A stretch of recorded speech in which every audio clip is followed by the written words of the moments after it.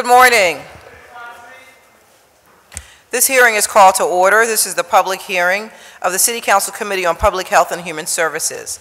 The purpose of this public hearing is to hear testimony on bills number 190715, 190788, and 190804. We have a quorum of members in attendance besides myself. Councilwoman Bass is chair. I want to recognize the presence of a quorum of committee members, and members in attendance are Councilman Bill Greenlee, Councilwoman Helen Gim, and Councilman Al Toggenberger.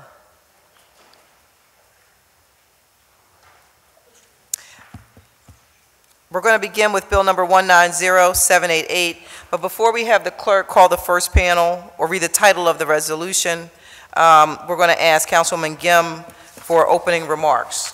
Thank you very much, Madam Chairwoman, and welcome everybody to this hearing. Today, we're going to hear about bill number 190788, a bill that came out of pain and struggle from this past summer. And today is about taking a stand. It's about taking a stand for our city, for public goods, for people, and for healthcare as a human right. This past summer, in a city known for world-class medicine, we learned that this system was not vulture-proof. Over the summer, a for-profit hedge fund owner of Hahnemann Hospital rocked this city with the abrupt closure of a vital Philadelphia institution that has stood since the Civil War. The closure announcement was made in mid-June, and Hahnemann Hospital was effectively shuttered by September. So today, 11 of us are going to have sponsored a bill to make sure that Philadelphia will never again be left out of the critical decisions that impact the lives of our neediest residents. And I want to acknowledge and thank my council co-sponsors, Heenan, Greenlee, Parker, Johnson, Blackwell, Squilla, Jones, Dom, Green, and Taubenberger. This bill will require hospitals to provide the city with notice of closure 6 months in advance and work with the city on planning that ensures the appropriate and safe transition for patients and help staff members land on their feet. It's important to know that Philadelphia is the poorest large city in the nation. Hahnemann was a critical safety net hospital, which saw 50,000 patients a year going through its ER, and we are now down to only 5 maternity wards. Hahnemann had it was one of only 6 maternity wards in a city that 20 years ago had 19 places where women could give birth. When that maternity ward shut down with only days' notice, 800 moms-to-be had precious little time to find another option. Thousands of other patients had to find other care. 3,500 employees, some of whom had been with this hospital for decades, lost their jobs, had their pensions sacrificed, and hundreds of doctors who had trained for years for a placement at a major city hospital scrambled to find other options. It is a telling sign of the downward spiral of healthcare that this hedge fund owner, Joel Friedman, teamed up with a real estate company to buy Hahnemann and then drain it of its assets as it extracted every ounce of profit over 18 months.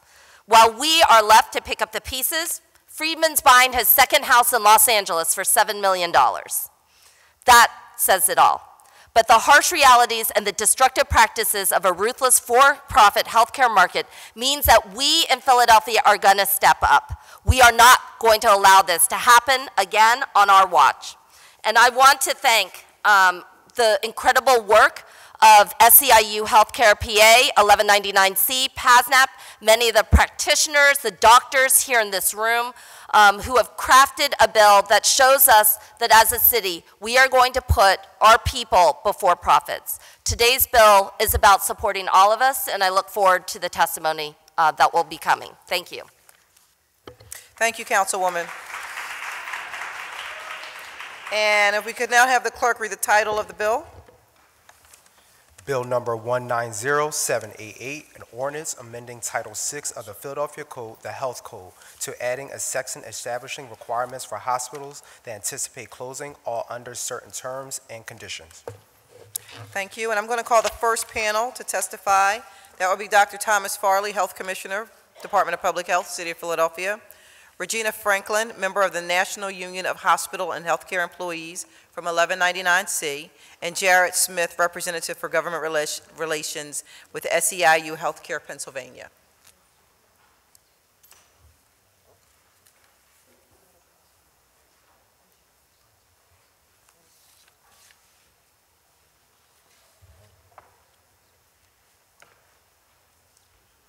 And in that order, if you could state your name for the record and begin your testimony.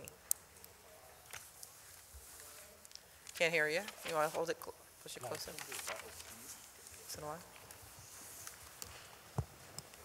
Is this working now? Yeah, Got it. that's good. All right. Good morning, Chairperson Bass and members of the Public Health and Human Services Committee. I'm Dr. Thomas Farley, Health Commissioner for Philadelphia.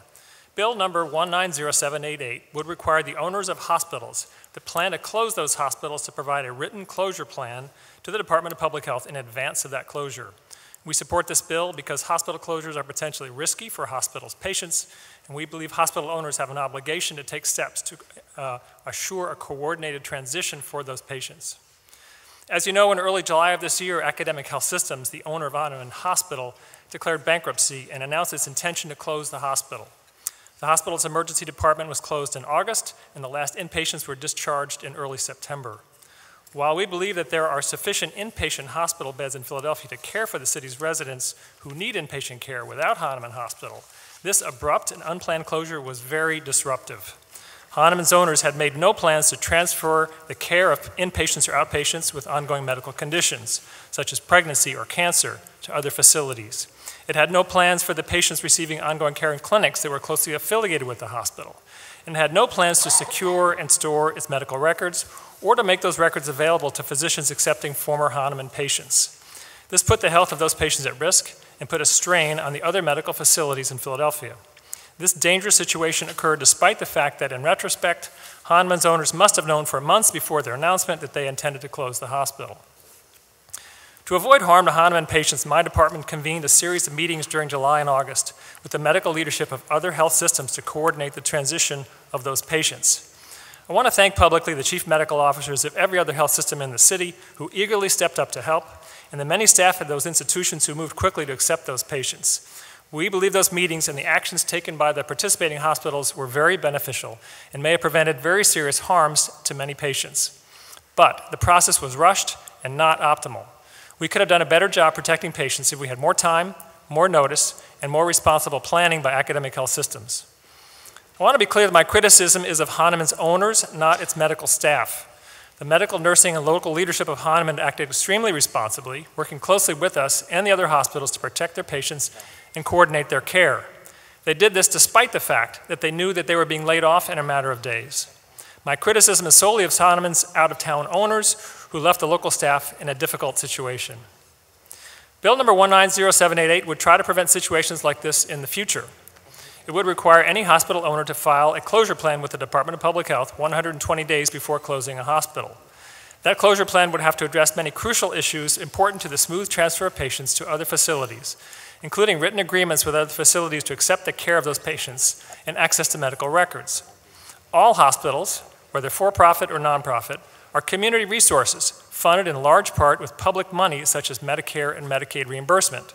For that reason, I believe all hospital owners, if they can no longer sustain the operation of a facility, have the obligation to close the hospital in a way that is responsible and responsive to community needs. In Pennsylvania, hospitals are licensed by the Commonwealth, not local governments. The Pennsylvania Department of Health licenses, regulates, and inspects hospitals, and it oversees hospital closures. Nonetheless, we learned from Hahnemann that local government and local healthcare providers have key roles to play in hospital closures too. I believe Bill number 190788 would be a useful adjunct to the state regulatory oversight of hospital closures and will help protect the health of patients receiving medical care in Philadelphia. I'd like to make one more point before closing. The current version of the bill, and to my understanding an amendment that may be introduced this morning, includes requirements that the closure plan address issues related to hospital employees, such as assistance in finding employment elsewhere after a hospital closure. While these issues are certainly important, they're not directly related to the patient safety or public health. The Department of Public Health does not have the expertise in these issues, and our sole focus is on patient safety and public health. For this reason, the Department of Public Health will not be taking these elements of the closure plan into account in determining whether to approve a hospital closure plan. Thank you for the opportunity to testify. I'm happy to answer your questions. Thank you, Commissioner. We're going to hold our questions to the end. Ms. Regina Franklin, Hi. Thank you. please state your name for the record and begin your testimony. Good morning, Regina Franklin. First, I would like to thank Councilperson Helen Jim for sponsoring this legislation and inviting District 1199C to participate in today's hearing. I was a Hahnemann Hospital employee for 28 years as an administrative associate under nursing department. During my 28 years at Hahnemann, we were under multiple cells of hospitals. With each cell, we survived.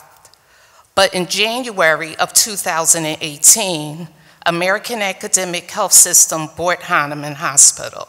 And on June 26, 2019, all of our dreams, our years, was taken away from over 2,500 workers, with 700 or more being under 1199C Healthcare Workers Union. June 26, 2019 was just an ordinary morning for some, but for Hahnemann, that morning, you just don't know how it changed our lives. Announcing the hospital was closing with 2 meetings starting at 7 a.m. and the next one to follow. In the smallest lecture room they could find, where people were asking, "Where's Joel Freeman? Why isn't he here?" The uncontrollable sobbing that was echoed throughout the halls while listening to management tell us there is nothing that they could do. The hospital will be closing, and we knew, looking back now, that they were preparing before the announcement to be in place to close the hospital quick, because floors were starting to close. We merged together on 2 or 3 floors, shortage of supplies. There were even no washcloths for us to wash patients. We ended up cutting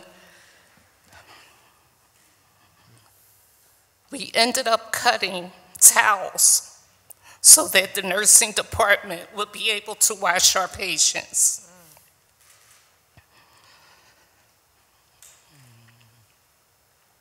Vendors weren't being paid, so supplies weren't coming in. Not only was it embarrassing to us not to have cups for our patients to have water in them,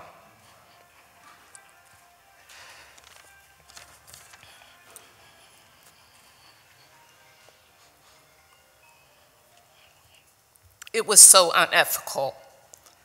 They did not care. They locked floors. They had chains on the doors. How could this even happen at a major hospital in the heart of Philadelphia? How could Joel Freeman come to our city, the city of brotherly love, and disrespect our community the way that he did? How? So I'm asking you to please support this hospital closure legislation bill. In addition to increasing the length of time for closure notice, District 1199C also believes that more needs to be done to protect the collective bargaining rights of our workers at facilities that are scheduled to be closed. Hospitals and healthcare facilities must respect existing contracts and ensure that workers are fairly compensated in the event of a closure, including sick or vacation time that we left behind and other benefits earned by employees. District 1199 supports amending the current bill to include this language.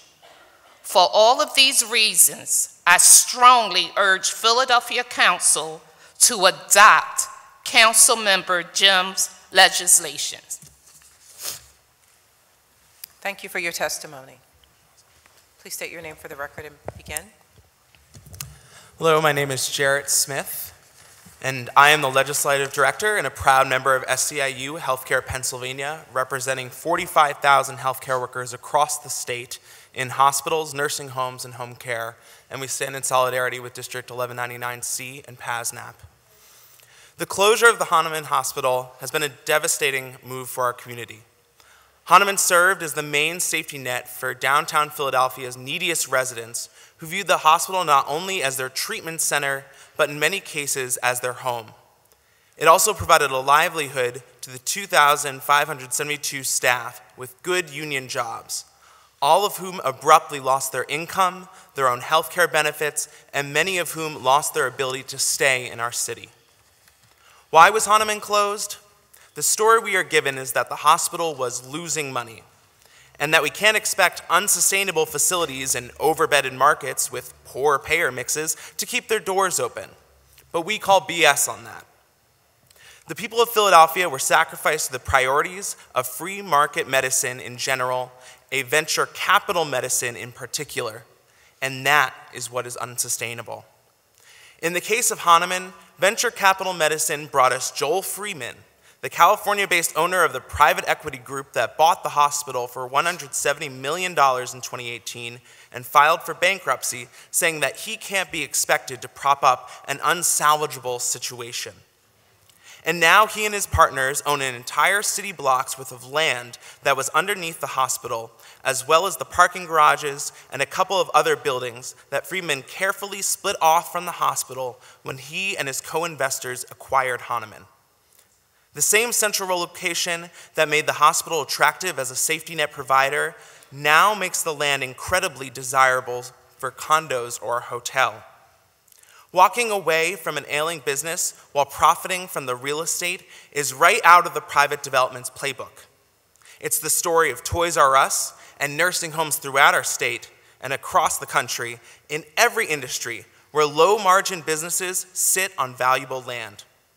But in the case of healthcare, rich investors are doing more than driving us out of our neighborhoods and taking away our jobs. They're risking our lives. We should not make the mistake of thinking that only for-profit medicine is to blame. So-called non-profit health systems are a huge part of our landscape in Pennsylvania, and they aren't much different.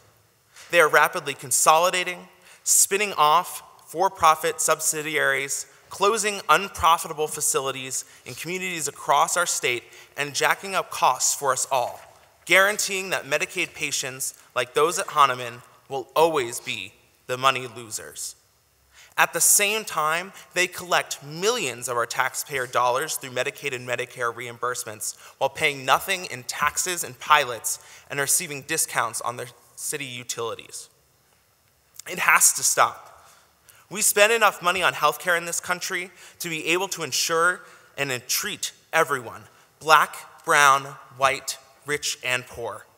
We spend more per capita on healthcare than anyone else on this planet by a factor of 2, and we get worse outcomes than anyone in the industrialized world. One of every $5 in our economy is funneled through healthcare.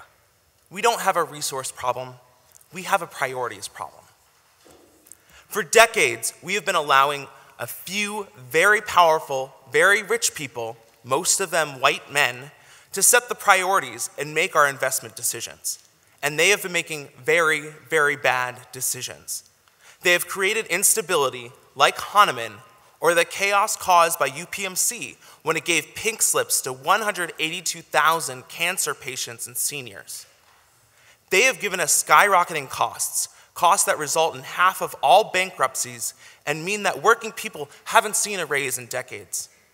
They have opened up a chasm between the health haves and the health have-nots. And as the largest employers of non-union low-wage workers, they are directly responsible for growing income inequality as well. Working people are tired of shouldering the pain while elected leaders and wealthy CEOs fail year after year to invest in healthcare resources in a way that makes us healthy. Working people, poor people of color, we were never asked if healthcare and insurance executives should make millions. Working people, poor people, and people of color didn't lobby to eliminate the certificate of need, didn't engage in an arms race to gobble up physician practices, didn't cut patients out of insurance networks, didn't jack up pharmaceutical prices, and didn't preside over decades of spiraling costs and increasing disparities, all the while trumpeting their tremendous successes. It is time for us to look around and conclude that turning over our health system to unaccountable private sector actors has been a disaster. In a city where we measure the disparity in life expectancy between black and white, rich and poor, in decades, it is time for the people to come together and demand that a system that is largely funded by our tax dollars and our premium payments be responsive to our needs. We thank Councilwoman Gim for bringing this urgent conversation to our city and stand in full support of this legislation as a first step to controlling bad actors in our healthcare system. Thank you. I want to thank you all for your testimony. It's very powerful, particularly Ms. Franklin and your experiences, working directly on the nursing floor and some of the things that you saw that most of us had no idea were happening. We knew it was bad, but I don't think that anyone knew that it was that bad. And so I really want to say thank you so much for your dedication to the patients of Philadelphia, to the patients that aren't necessarily the quote-unquote desirable patients because they don't have private health insurance and they don't have the resources and means, but really making sure that they receive the quality and the level of health care that any and all of us should receive regardless of your economic situation. So I just really wanted to say thank you for that. And again, it's really just shameful in terms of the way healthcare in Philadelphia is playing out. We see that, or we call ourselves a city of eds and meds, and yet we have so many who are so far disconnected from the healthcare system that we have here in the city of Philadelphia. The disconnect is real, and you see it in the results: shorter life expectancies, high blood pressure, diabetes, heart disease, all kinds of ailments that come by way of being, living in poverty, living in particular neighborhoods and particular zip codes. We see it over and over again. And yet, while the healthcare community in Philadelphia overall has done some great things, they're really kind of missing the big picture, which is all of us who make up Philadelphia and who desperately need to have them connected with all neighborhoods regardless of your abilities. So I just really wanted to say that and to say thank you so much for all that you all have done and fighting for us. Thank you to all three of you. With that being said, Councilwoman Gim. Yes, just a brief comment. I also want to thank the panel. We're glad to have the full support of the administration behind this bill. We know that Pennsylvania needs a lot more to do when it comes to hospital closings. New Jersey, for example, has a much stronger state legislature when it's taking a look at hospital closings. And right now, there are dozens of hospitals that are in worse financial shape across the state of Pennsylvania than Hahnemann was this past summer. So this is a very serious issue for our state legislature. We appreciate your union's advocacy, not only here in the city of Philadelphia, but also at the state level where we need to see stronger protections in place. But I want to especially thank Mr. Smith and Ms. Franklin. Thank you so much for your testimony.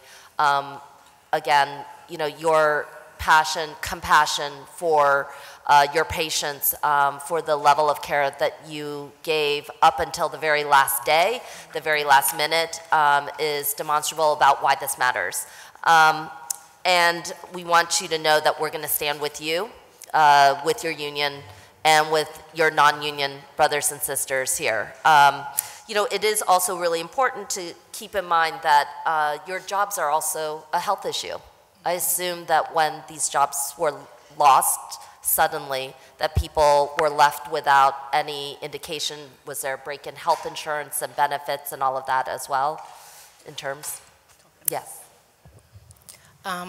With 1199C, it was based on whether you were still getting your unemployment and the years worked. Mm-hmm. So there was a tier. So a lot of us, yes, we still kept our insurance, and they had multiple job fairs for us outside of what City of Philadelphia gave us.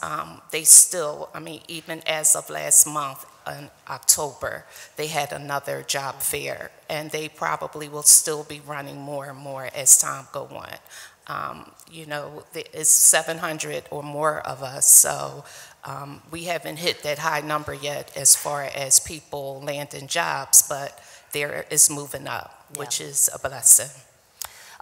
But you actually didn't have advance notice. Like, this bill No would have given you advance. 6 months advance notice of any kind of pending closure, if that's in the works, and that would have given you Yes, more it planning will. time. So. Yes, it will. I mean, it seems like the ball was, as soon as the meetings were over, we felt as though the ball was rolling. It was just rolling so fast. The phone call over the phone, letting the nursing department know you do not have to return to work. So 28 years, and that was it, over the phone. You don't have to return to work. And that was 2 weeks in after the announcement. So yes, this bill would give us more time and, you know, more time to do what needs to happen and to get prepared for out there in the world, because you have to understand a lot of us hadn't interviewed or anything for over a certain amount of years. So thank you very much for bringing that forward and making it clear. Like, for us, you know, poverty and unemployment is also a health crisis. It's a health crisis when people lose their incomes, when they have to be forced onto a job market unexpectedly. So I appreciate your testimony deeply and your passion for your patients. And thank you for being here to testify today. Yes, thank you. Thank you. Councilman Toggenberger and then Councilwoman Brown. Thank you, Madam Chair, and I thank the panel deeply here and bring this to light. And Ms. Franklin, I thank you, and also your union. Philadelphia is a better place because of 1199C. Yes, it is. I'm very aware of your good work, and I think it's very important.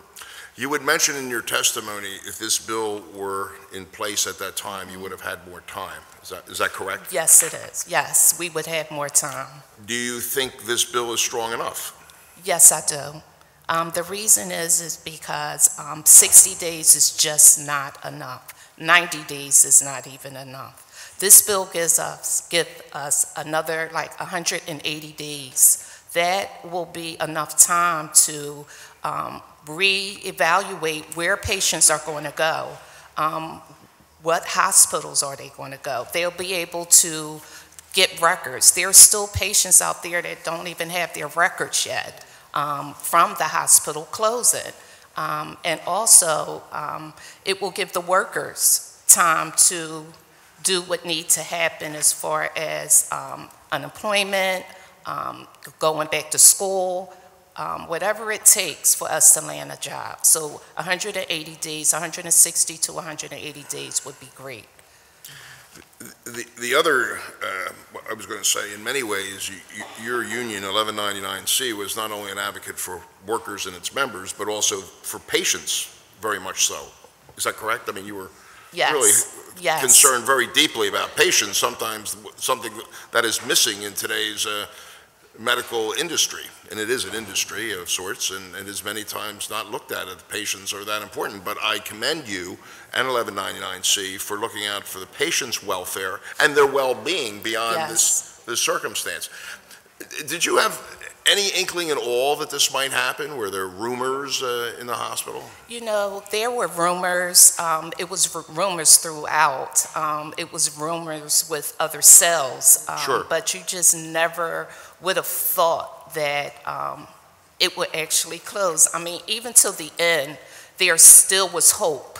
Sure. That the hospital would stay open, because we had just, I mean, we've graduate, you know, those hospitals had closed, but it's just Hahnemann closing, like, it just was unbelievable to think that that hospital would close.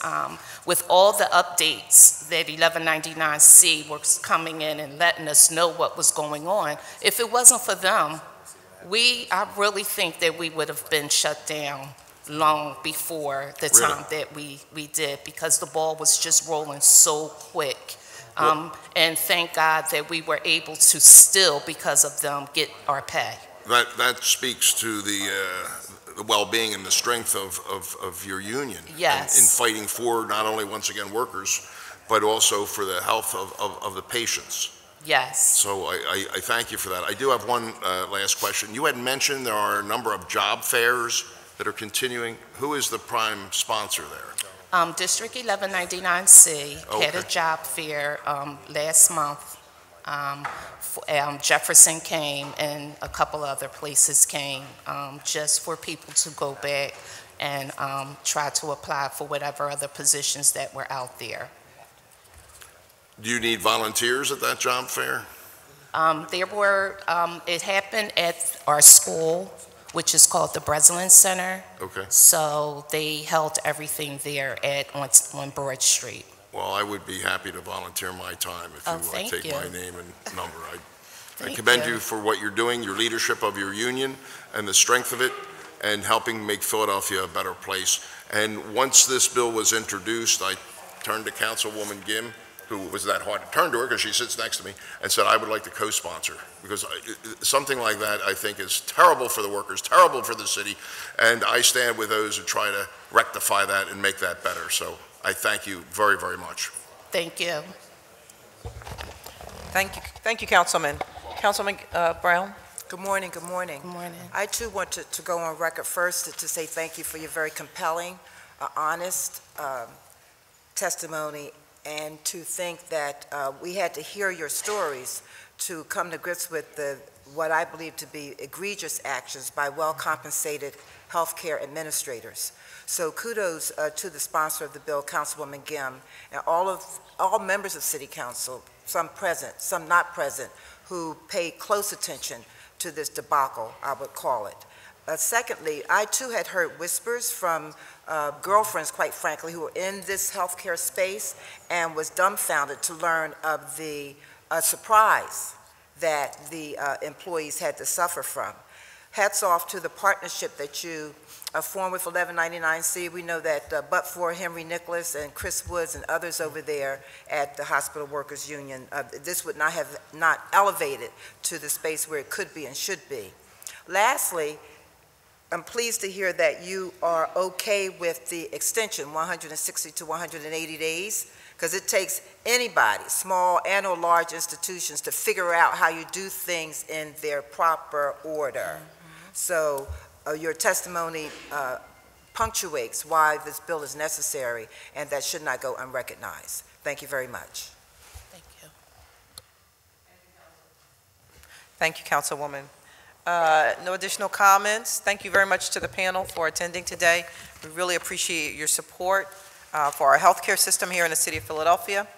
And I'm going to call the next panel up, Dr. Kevin DeMello. Forgive me for mispronouncing the name. Assistant Professor of Medicine, Division of General Internal Medicine at Drexel University. Mary Carmen Farmer, MSN, Midwife and Women's Health Nurse Practitioner with Drexel University. Okay. Thank you for coming. Please state your name for the record and begin your testimony. Good morning. My name is Dr. Kevin DeMello, and I'm a physician who serves as the Director of Quality Improvement and Patient Safety for the Department of Medicine at Drexel University College of Medicine. Completing my residency training there and continuing on as an academic hospitalist, I practiced at Hahnemann University Hospital for a total of 9 years before it closed. I appreciate you allowing me the time to appear before you to testify in support of Bill number 190788. In the United States, we currently have a healthcare system that views the endurance of hospitals as the survival of the fittest. But there are tremendous problems with how we define fit. The fittest institutions receive the highest reimbursement rates for care from private insurance companies. To achieve that, those institutions must have a greater hold on the local market, typically accomplished by buying up other hospitals to create large health systems. This gives them a better ability to negotiate for higher payments from those insurance companies. Considering the costs involved in this strategy, these institutions must have significant capital to achieve those higher reimbursement rates. Thus, the well-funded are rewarded with additional funds. And all of this is despite the fact that the medical literature demonstrates that these fit hospitals are not necessarily providing better care to patients. On the other hand, the unfit institutions in our current healthcare system tend to be located in rural areas or care for predominantly poor patients. Many of these patients are either uninsured or are covered by Medicaid because private insurance is either not willing to cover them or is just too expensive for them to afford. Because Medicaid and charity care reimbursements to hospitals is comparatively low, in order to survive, these institutions need to somehow offset this financial burden, quote unquote, of treating the poor with caring for patients with private insurance. If they fail to do so or do not get substantial funding from the government, these hospitals will close. Our country has already seen a significant number of these hospital closures over the past several decades. Our country essentially has a healthcare system with a mix of private, public, for-profit, and nonprofit organizations that inadvertently divides our people into the haves and the have-nots. The care of the have-nots is generally not seen as profitable or even sustainable. This is the setting in which Hahnemann University Hospital closed. The 171-year-old institution was a place of innovation in Philadelphia's historical healthcare landscape, being the site of the city's first level 1 trauma center, dialysis unit, kidney transplant, and bone marrow transplant. However, financial troubles have plagued the institution for the past several decades. In the 1990s, it was one of 14 hospitals bought up by Allegheny Health Education and Research Foundation in its aggressive strategy to build a large health system, a strategy that led to it filing for bankruptcy within just a few years of those acquisitions, becoming America's largest nonprofit healthcare bankruptcy at the time. From there, Tenet Healthcare owned and operated the hospital as it continued to have significant negative operating margins over the next 20 years. Over this time, Hahnemann became increasingly a safety net hospital, serving mostly patients with Medicare, Medicaid, and charity care. In this setting, Philadelphia Academic Health System, an affiliate of the private equity firm Paladin Healthcare Capital, in partnership with Chicago-based healthcare real estate private equity firm Harrison Street Real Estate Capital, stepped in to purchase the hospital. Inherent in the concept of a private equity firm is the need to turn a profit. Considering that Hahnemann is zoned to CMX 5, the most permissive tier of mixed-use zoning, and that the hospital lost money for 14 years straight under Tenet, there were significant suspicions that Philadelphia Academic was merely interested in the real estate, not in providing health care for the people of Philadelphia. Ultimately, Hahnemann closed. The most troubling issue with the closure was the method in which it was closed. While the Commonwealth of Pennsylvania has a law requiring 90 days notice of a hospital closure, Philadelphia Academic closed the hospital in less than half of that time. Even when Dr. Rachel Levine, the state's Secretary of Health, wrote a letter to Mr. Joel Friedman, owner of Philadelphia Academic, asking for a cease and desist of the hospital closure until a closure plan could be approved by city and state officials, he moved ahead with shutting down vital hospital services, such as trauma and cardiothoracic surgery. Consequently, within 7 days, the hospital's census dropped by 50% and continued to drop until it reached zero in just several weeks. The effects of Hahnemann's rapid closure have yet to be rigorously evaluated. I worry about the health of our city's people. I worry about having one less level 1 trauma center in the city. I worry about other hospitals being overwhelmed despite what hospital CEOs may report in the media. I worry about the 570 graduate medical trainees whose careers might be adversely affected by the unexpected change in educational programs. I worry about the trainees who incurred unexpected costs in having to relocate. I worry about the trainees having to pay for a prohibitively expensive malpractice insurance covering their time at Hahnemann because Philadelphia Academic refuses to pay for it despite their contractual obligations. I worry about students of health profession schools who have lost a major clinical training site. I worry about the 2,500 city jobs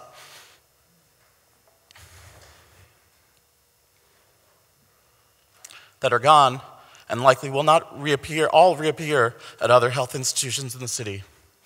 I worry about what the Hahnemann closure and its consequences tell us about the future of American healthcare. I, like most healthcare workers, love my job because I help people. I help people on the deepest level. It's what drives me on a daily basis. And I believe this drive is at the very basis of human society. Sorry. It is the drive inherent in medicine and healthcare, and we are incredibly lucky that the city of brotherly love is full of people dedicated to it. These people, these healthcare workers, need the support of the city, the state, and the country. Decisions on increasing or decreasing Philadelphia's healthcare resources need to be a collaboration between those that have financial and organizational interests, i.e. the private or public institutions, and those that protect the health of the people, i.e. the community and the government. I do not know whether Hahnemann could have been saved, but I do know that the healthcare of any city cannot afford the risk created by a venture capitalist flouting attempts at governmental protection of the public good provided by healthcare. I fully support Bill number 190788, and I believe that it will give the city's government greater strength in its ability to protect its people from the consequences of another quick hospital closure, whether at the whims of a self-interested venture capitalist or not. Ultimately, I hope that our country can move toward a healthcare system that strives to be the tide that raises the boats of all people. Thank you. Thank you so much for your testimony, and we can tell obviously that it was very heartfelt, and thank you for being here, for really speaking truth to this situation and what has happened here in the city of Philadelphia and all of our concerns. I know we normally save comments to the end, but I really just wanted to thank you because I can, obviously we can see your passion and your concern and your care, for the city and for what we do. And I think that we've all been pretty much up here on this panel, we've all been where you are in terms of really feeling frustrated that this city can do so much more. We all believe that it can be so much more and so much better. And so I see that and I hear that in the words that you spoke. So thank you so much. I appreciate that. Thank you. Absolutely. Ms. Farmer? Thank you. Please state your name for the record and begin your testimony. Good morning. My name is Mari Carmen Farmer, and I am a certified nurse midwife. I've lived in West Philly for 25 years, have been a birth worker in the city for the last 18 years, and have been a practicing nurse midwife in Philly for the last 3 years. I'm also the current president of the Philly Metro Midwives, which is the local chapter of the PA affiliate of the American College of Nurse Midwives. Thanks for the opportunity to testify this morning. I worked as a midwife in Philly's largest hospital-based midwifery practice at Hahnemann University Hospital from June 2017 until L&D closed its doors on July 12th, just 16 days after the announcement of closure. At the heart of our practice is the care we provide to pregnant folks at 5 of Philly's 8 health centers, where our patients are primarily Medicaid insured or uninsured. I'm sorry, can you pause for a moment? We need quiet in the room, please. Thank you. Thank you. Thank you. As midwives, we have been educated to provide reproductive health care throughout the life cycle, including but not limited to the care of childbearing people throughout the course of their pregnancies, birth, and the postpartum period. We provide support, offer therapeutic presence, and create an environment where evidence-based clinical decisions are made with the input of the patient and their expressed values. At Hahnemann, we were lucky enough to practice in a collaborative model of care with our physician colleagues that maximized the strength of the midwifery model of care at a hospital that served as a safety net for many of Philly's poor and working class people. The diverse staff, nurses, midwives, physicians, residents, and medical students who work there understood the impact of social justice on medicine and health. They understood that our actions as clinicians have the potential to harm or heal far beyond just the physical aspects of health, and that health encompasses wellness in mind, body, spirit, family, and community. This model created an environment at Hahnemann that yielded low C-section rates, high rates of VBACs, which are vaginal births after cesarean, an obstetric unit that served as a safe and welcoming transfer site for folks in the home birth community in Philly, and as a collaborating hospital for a planned future federally qualified health center, birth center in Philly, as well as a place where cultural humility and a solid understanding of the relationship between racism, social and structural determinants of health, and good outcomes for patients deeply impacted clinical practice.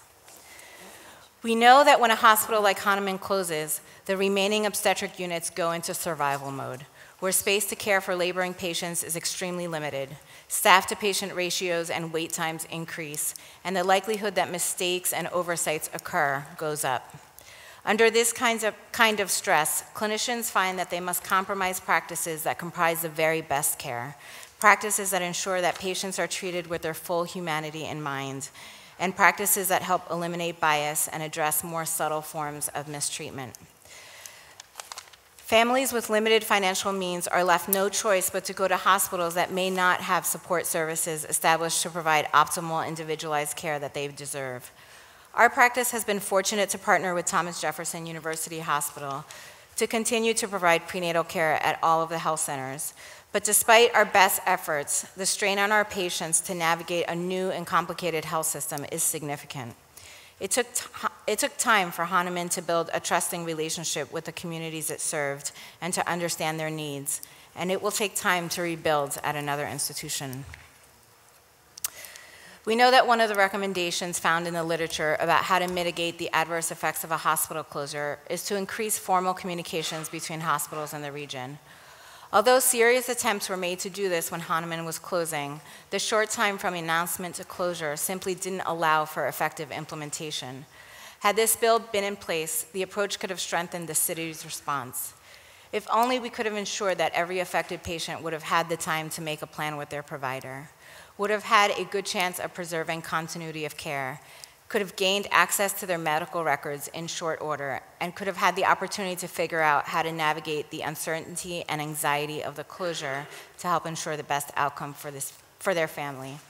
The bill could have made a significant difference in both the quality of the experience for patients and providers, as well as in the quantitative effects of the closure. I would like to end by recounting some of my personal experiences and sharing in the grief of patients who continue to mourn the loss of their home hospital. The day that the closure was announced, I found out from the news.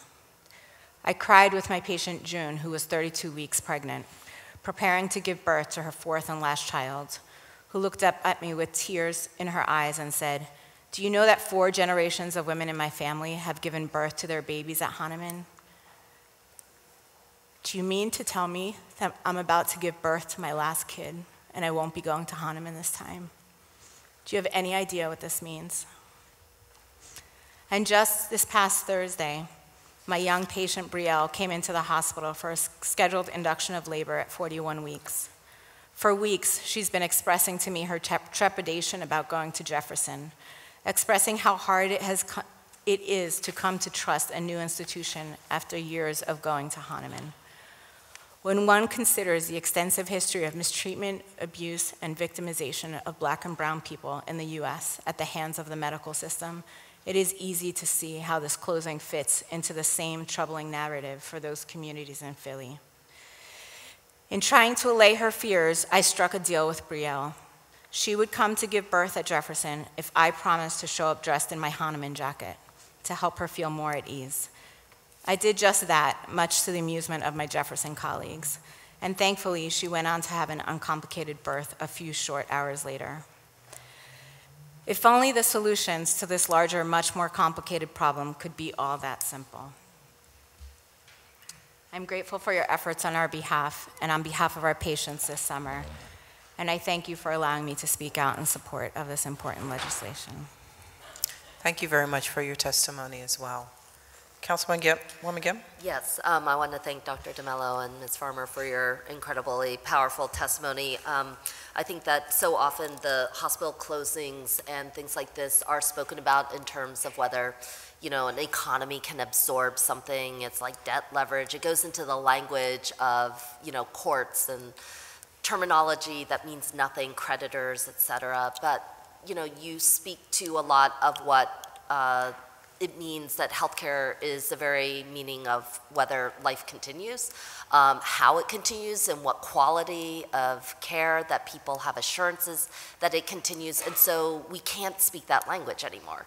And Dr. DeMello, I think you more than, you know, during the fiasco, that when it was all going on, you put to words the importance of us not being so confident about what we think we know. We can absorb these patients. They can go elsewhere here and there. But in fact, what we don't know is the most worrisome part of all the things that you brought up. Who don't we know? A man was shot multiple times in Center City, and walk to what he thought would be an ER at Hahnemann Hospital, only to find that it was closed a few weeks ago. What we don't know are the patients, Ms. Farmer, that you serve, who are approaching care, especially when they don't have insurance, especially when you walk into some of the fanciest, loveliest places and aren't sure if you're going to be treated equally. I mean, I think that those questions about what we don't know is what we were so callous about. We were disregarding it. We were assuming that we have enough hospitals, we can absorb them, there's too many ERs, there's too much like patient whatever ratios, da-da-da-da-da, and we are not taking into account people who have traditionally been shut out of the system. We live in a city where there's a 20-year life expectancy difference between zip codes, less than a half a mile apart. And in those instances, we actually have to do a lot. And I just want to, I have a question for Ms. Farmer, but Dr. DeMello, I just wanted to like read the quote that you wrote about over the summer. And I think you wrote, whatever happens to the hospital, let that city block forever be the living mirror that reminds us that we will never fail ourselves again in this way, and that the health of this city, full of our brothers and sisters, is more important than money. So I want to thank you for that. And Ms. Farmer, you know, one of the things that I think you brought out in your testimony really well is that our hospitals need help in dealing with many of the patients that formerly went to Hahnemann, felt at home there, were assured that they could get quality care there, would feel equal there. But do you feel like some of our hospitals currently need some trainings to ensure the continuity of care for the patients who formerly went to Hahnemann, especially those without insurance, especially those who feel a lot more financially insecure?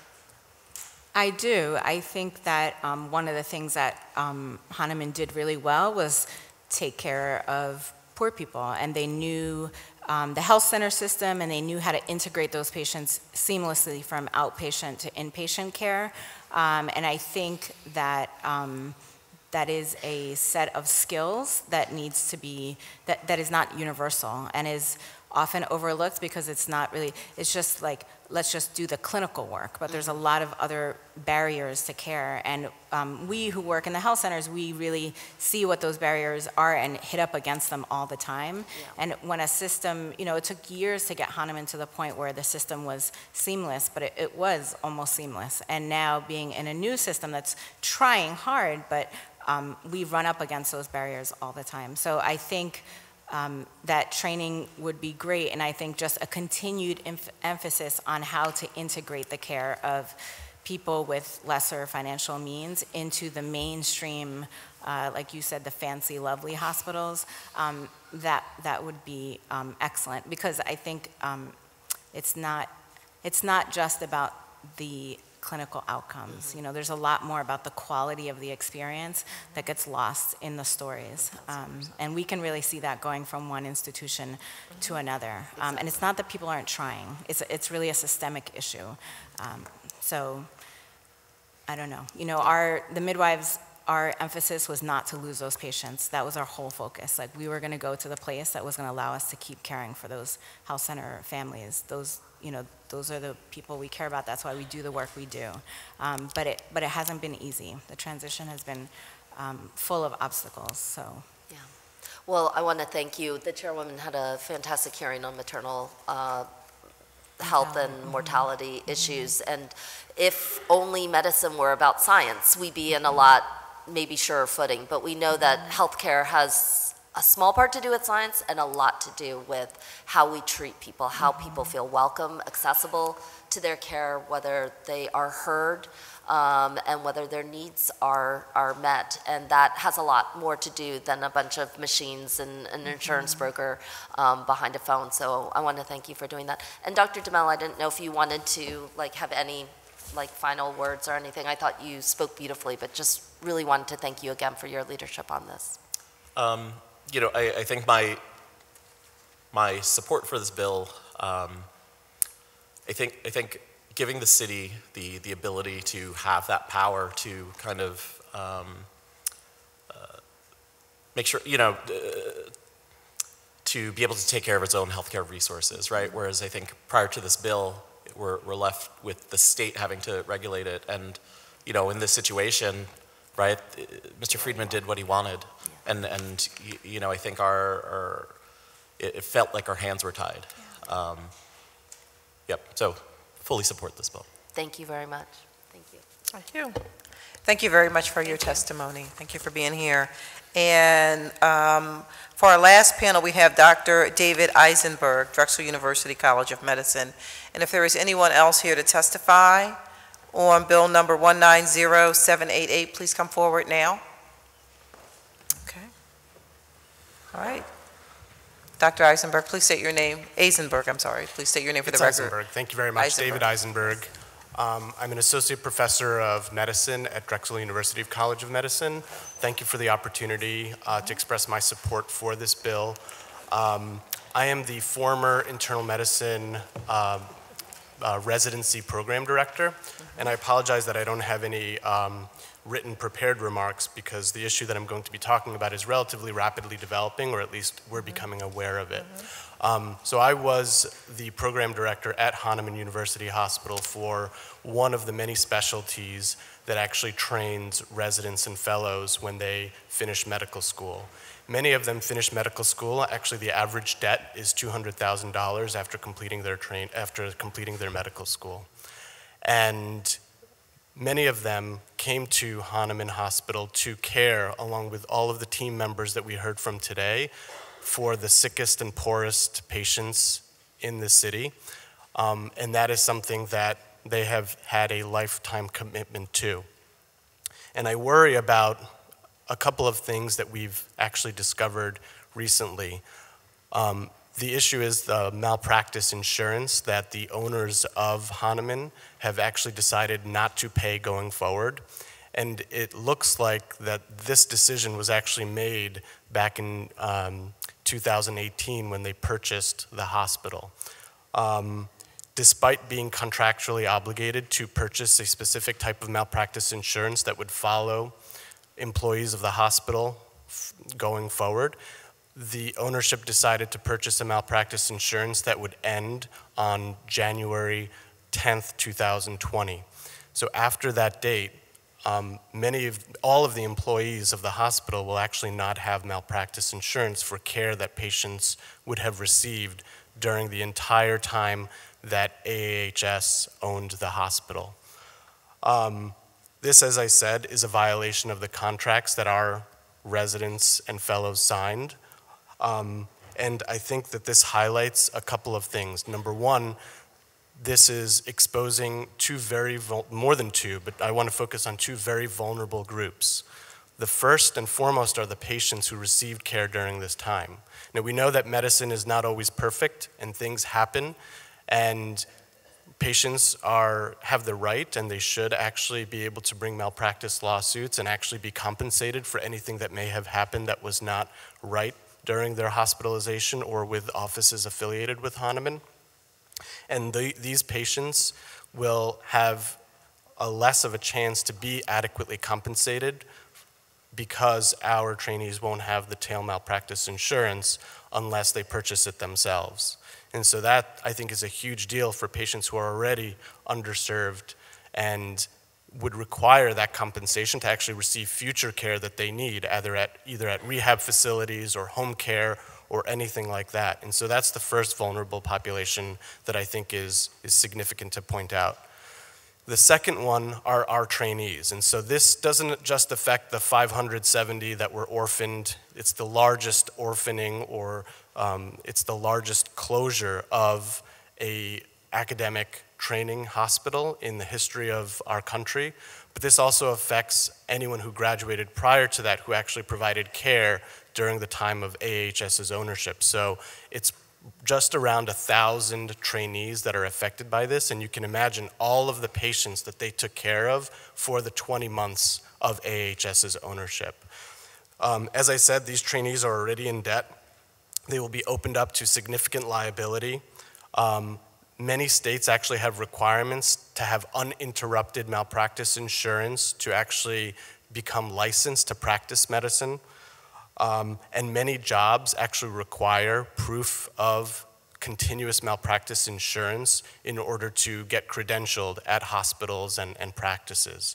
And so this is a significant issue. I also think that This will actually make it less likely for these 980 trainees who committed to coming to an underserved and caring for an underserved population to do this in the future. And I personally feel that this could be a potential brain drain from our city.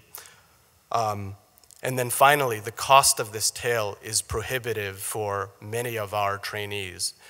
Already in debt, the range is wide depending on specialty and depending on amount of time that they cared for patients in the hospital, but it could be as much as $70,000, which many of them, I don't think any of them would be able to afford at this time. And so I think that looking to the future to give more time and possibly even highlighting this specific issue in the bill is very critical, but I also ask the council to consider if there's absolutely anything we can do to help this situation of lack of tail malpractice insurance for the people who are currently affected, and those are the trainees who have already been displaced to other health systems, and also the patients who receive their care at Hahnemann Hospital. Thank you very much for the opportunity. Well, thank you very much for your testimony. I think you brought a lot of things to light that someone like myself who's not a physician and not really connected in that way to the medical community wouldn't have no idea in terms of the interruptions, you know, with malpractice insurance and just all of the other things that really go into what this disruption to healthcare in Philadelphia will mean beyond just, you know, sort of like the obvious disruption, which is poor patient care and displacement. So, you know, I thank you for bringing that to our attention. Councilman, okay. All right, well, thank you so much for your testimony. And seeing that there's no one else here to testify on bill number 190788, if we could have the clerk now read the title of bill number 190715. Oh, you're doing 715?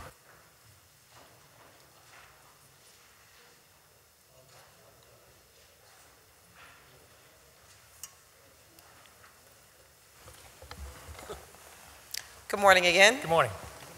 Please state your name for the record All again right. and begin your testimony. Good morning, Chairperson Bass and members of the Public Health and Human Services Committee. I'm Dr. Thomas Farley, Health Commissioner for Philadelphia.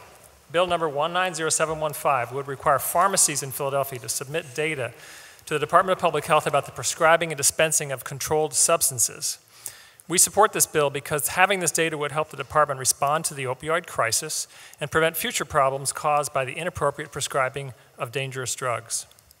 As you know, Philadelphia has been hit particularly hard by the national crisis of opioid use, addiction, and overdose. Approximately 1,200 people have died of drug overdoses in each of the last 2 years, giving Philadelphia the highest overdose mortality rate of by far of any large city in the nation. While use of heroin and fentanyl is contributing to this crisis, the overprescribing of pharmaceutical opioids like OxyContin and Vicodin and Percocet also continues to be a major cause. In a survey conducted by our department in 2017, 13% of adults in Philadelphia, which amounts to some 168,000 people, reported taking prescription opioids. If even only a fraction of those people become addicted to these drugs, it still represents a huge number of addicted people at high risk for overdose. Although we should all be concerned about the diversion of opioids from the legal to the illegal market, the primary source for pharmaceutical opioids in the city today is the legal prescription from a licensed healthcare provider.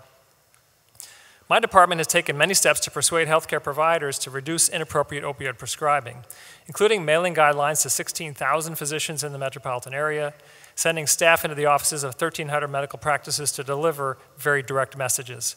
Still, we need to do more to reduce inappropriate opioid prescribing. Based on de-identified prescription data that my department has analyzed, the prescribing of opioids in Philadelphia is extremely skewed. 1% of prescribers write nearly 30% of the prescriptions. The next 10% of prescribers write nearly 45% of prescriptions. And more than half of prescribers write virtually no opioid prescriptions at all. Therefore, our outreach and education to prescribers should be targeted rather than one size fits all. Bill number 190715 would require pharmacies to submit, in Philadelphia, to submit to the department on a quarterly basis information about the prescribing of controlled substances. This would include information about the healthcare provider who wrote the prescription, including his or her name and specialty. The data received as a result of bill number 190715 would allow the department to target our education to high-volume prescribers to persuade them to write fewer prescriptions. to shape those educational messages according to the medical specialties and prescribing practices of these high-volume prescribers, to create prescriber dashboards that summarize the prescribing history, including a comparison to the average prescriber of the same specialty, to evaluate the effects of these steps by measuring changes in providers' prescribing patterns, and working in coordination with law enforcement agencies on the small number of irresponsible pill mill prescribers who do not respond to education. It is also important to note what this bill does not do. The bill does not require the reporting of any information that identifies patients. The bill will not place an additional burden on pharmacies. The data to be shared as a result of this bill are identical to the data already being sent daily from pharmacies to the Pennsylvania Prescription Drug Monitoring Program, also known as the PDMP. All that would be required would be for the pharmacy to establish a separate, secure data feed to my department, which is accustomed to receiving and analyzing large amounts of data. You may question the need for a local reporting requirement given the existence of the state's PDMP. However, the state's interpretation of the state law that established the PDMP is that while the state health department has full access to the PDMP data, local health departments do not. We have asked legislators in Harrisburg to pass legislation allowing local health departments access to the PDMP data, but we do not expect legislation on this to pass anytime soon. Given the magnitude of this crisis, we do not believe we should wait any longer to get relief from the state on this issue. Bill number 190715 would allow us to obtain the data soon to take appropriate preventive steps that I just described. Thank you for the opportunity to testify. I'd be happy to answer any of your questions. Thank you, Commissioner. Any questions from the panel? No? Okay. Thank you very much for your testimony. You could probably stay right there. Is there anyone else here to testify on Bill number 190715? No? Okay. If we could have the clerk now read the title of Bill number 190804. And also, while he's preparing to do that, I also want to recognize that we have written testimony on Bill number 190788, which was the first bill heard, by public citizens, the Women's Medical Fund, health professionals and allied employees, and Kathy Dukowski, former Hahnemann Hospital patient. Thank you. And Dr. P.J. Brennan, the Chief Medical Officer and Senior Vice President of the University of Pennsylvania Health System. Thank you. Bill number 190804, an ordinance amending Chapter 9-600 of the Philadelphia Code entitling service and other businesses to add on new Section 9-638 entitled Sales of Electronic Smoking Devices in Youth Accessible Establishments, prohibiting selling and offering for sale certain electronic smoking devices in youth accessible establishments and fixing penalties, all under certain terms and conditions. Thank you. And we have Dr. Farley here, Commissioner of Public Health and Human Services. Before you begin your testimony, Councilman Bill Greenlee would like to make comments. Councilman? Thank you very much, Madam Chair. I don't think you have to be a news junkie to know that youth vaping is a health epidemic, and the majority of the kids that get addicted use flavored e-cigarettes. This bill, I think, addresses the only real way to address it, which is to keep kids away from this dangerous product and not have the product where the kids are.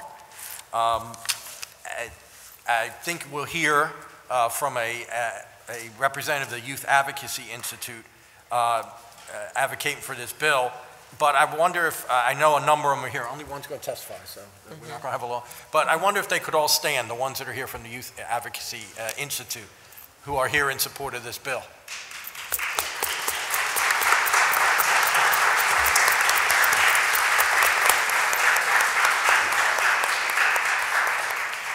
And thank you all. And Dr. Farley will give all the reasons why this is a good bill, but I want to just address one other thing before he speaks. I know, and look, I'm always looking for a compromise. I would argue this bill's already a compromise. We're not banning this product. We are regulating it, and we are regulating it where the high nicotine and the flavored products can be sold and kept away from young people, because that's the issue we're trying to deal with here. We're not telling stores they can't sell certain products, but I think when you balance out what is the most important thing is maybe a little, the stores being able to make a little bit more money and kids' health. I don't think that's a tough decision to make. So I hope we join other cities and states who have put in these reasonable regulations. Thank you, Madam Chair. Thank you, Councilman. Councilwoman Brown? Yes, good morning, good morning. Good morning. I want to echo the sponsor of the bill's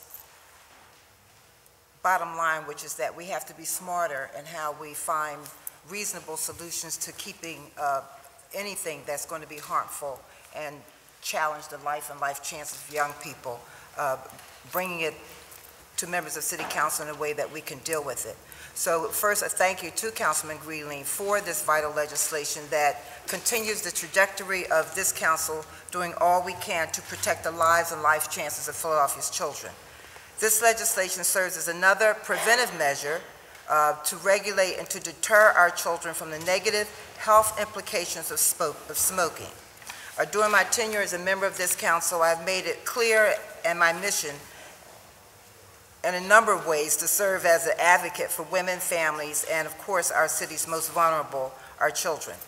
Also, given that, as is the practice in my office, we do not operate in a vacuum or with a myopic vision. We seek to leave no stone unturned and explore every avenue when it comes to introducing meaningful, reasonable legislation that is equitable across all sectors. With that said,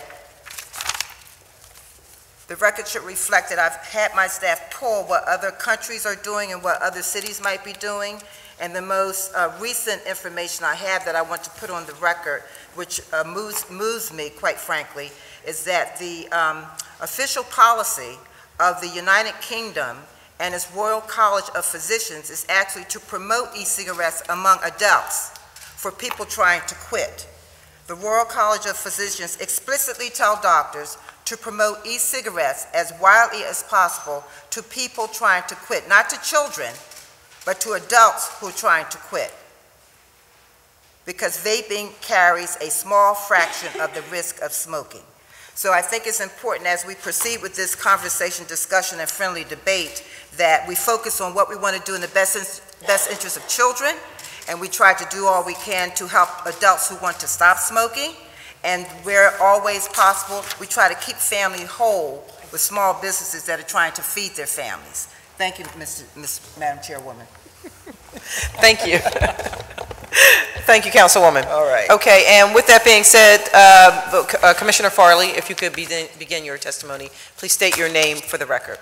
Good morning, Chairperson Bass and members of the Public Health and Human Services Committee. I'm Dr. Thomas Farley, Health Commissioner for the City of Philadelphia. Thank you for allowing me to provide testimony on Bill number 190804, which, if enacted, would restrict the sale of flavored and high nicotine salt vaping devices to adults-only establishments. We strongly support this bill.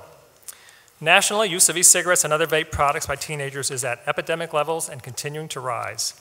Use among every age group of young people from middle school through 12th grade more than doubled between 2017 and 2019. The change from 2017 to 2018 alone was the largest increase of any substance use among the nation's youth ever recorded. Today, more than a quarter of, and I got to correct my written testimony here, it's more than a quarter of high school students, not just 12th graders, but all high school students are using e-cigarettes, more than one quarter.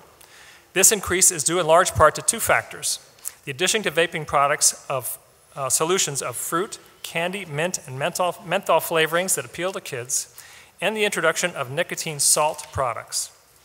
We know that flavored e-cigarettes, which smell and taste like candy or desserts, motivate children to start vaping. 97% of current youth e-cigarette users use flavored e-cigarettes, and 70% cite flavors as a key reason for their e-cigarette use.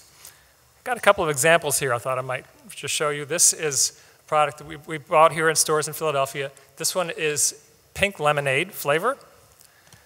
This one here, these are pods that are compatible with Juul that are in strawberry milk flavor, strawberry milk.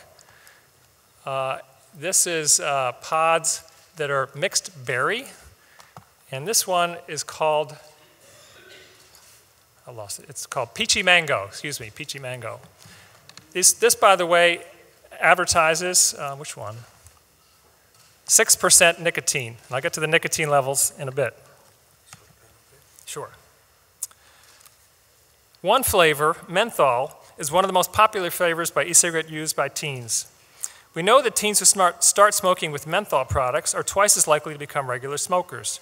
And we know that teens who start with e-cigarettes are more likely to later use combustible cigarettes. Restricting the sales of flavored products would be a major step forward in reducing the number of children who become addicted to nicotine.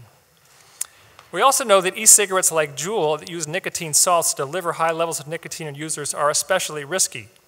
Nicotine is a drug that is as addictive as heroin. Older e-cigarette devices generally use nicotine in freebase form.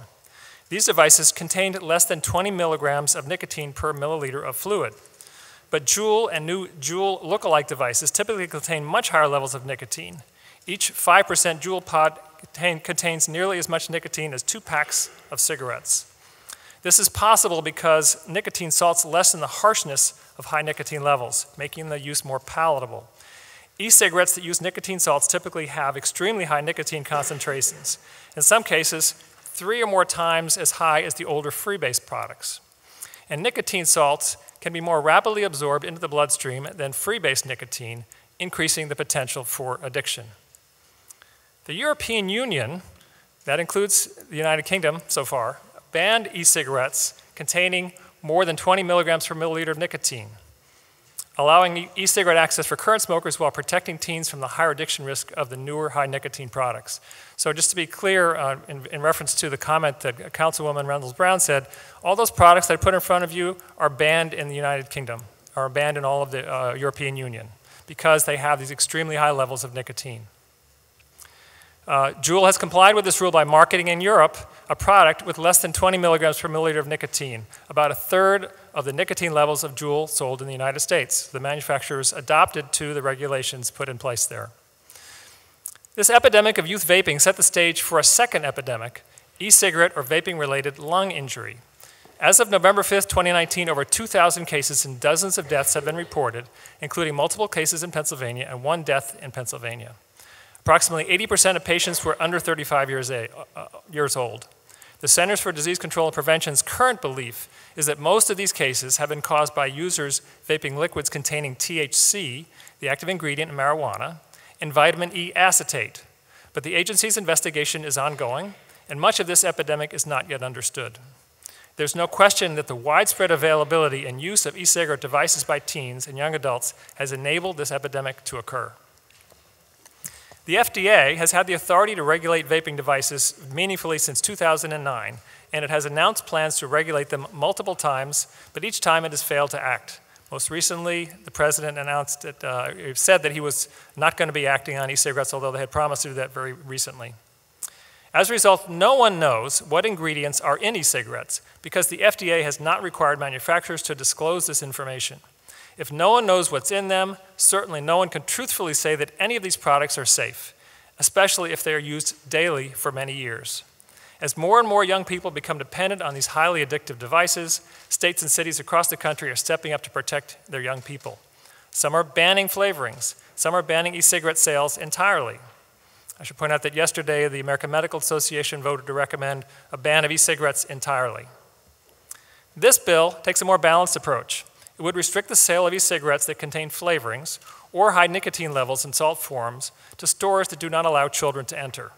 Juul and other similar products will continue to be available in qualifying adult-only stores. Lower nicotine, tobacco-flavored e-cigarettes will remain broadly available in stores that have tobacco sales permits. And I have here a list of e-cigarette products that stores that have regular tobacco sales permits would be able to sell under this bill. So there are many products that these stores could continue to sell under this bill. Make sure that's all I got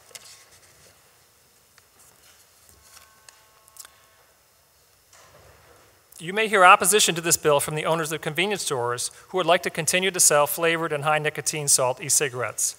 They may claim that they have a record of never selling tobacco to youth, or that they have their own robust youth tobacco compliance programs.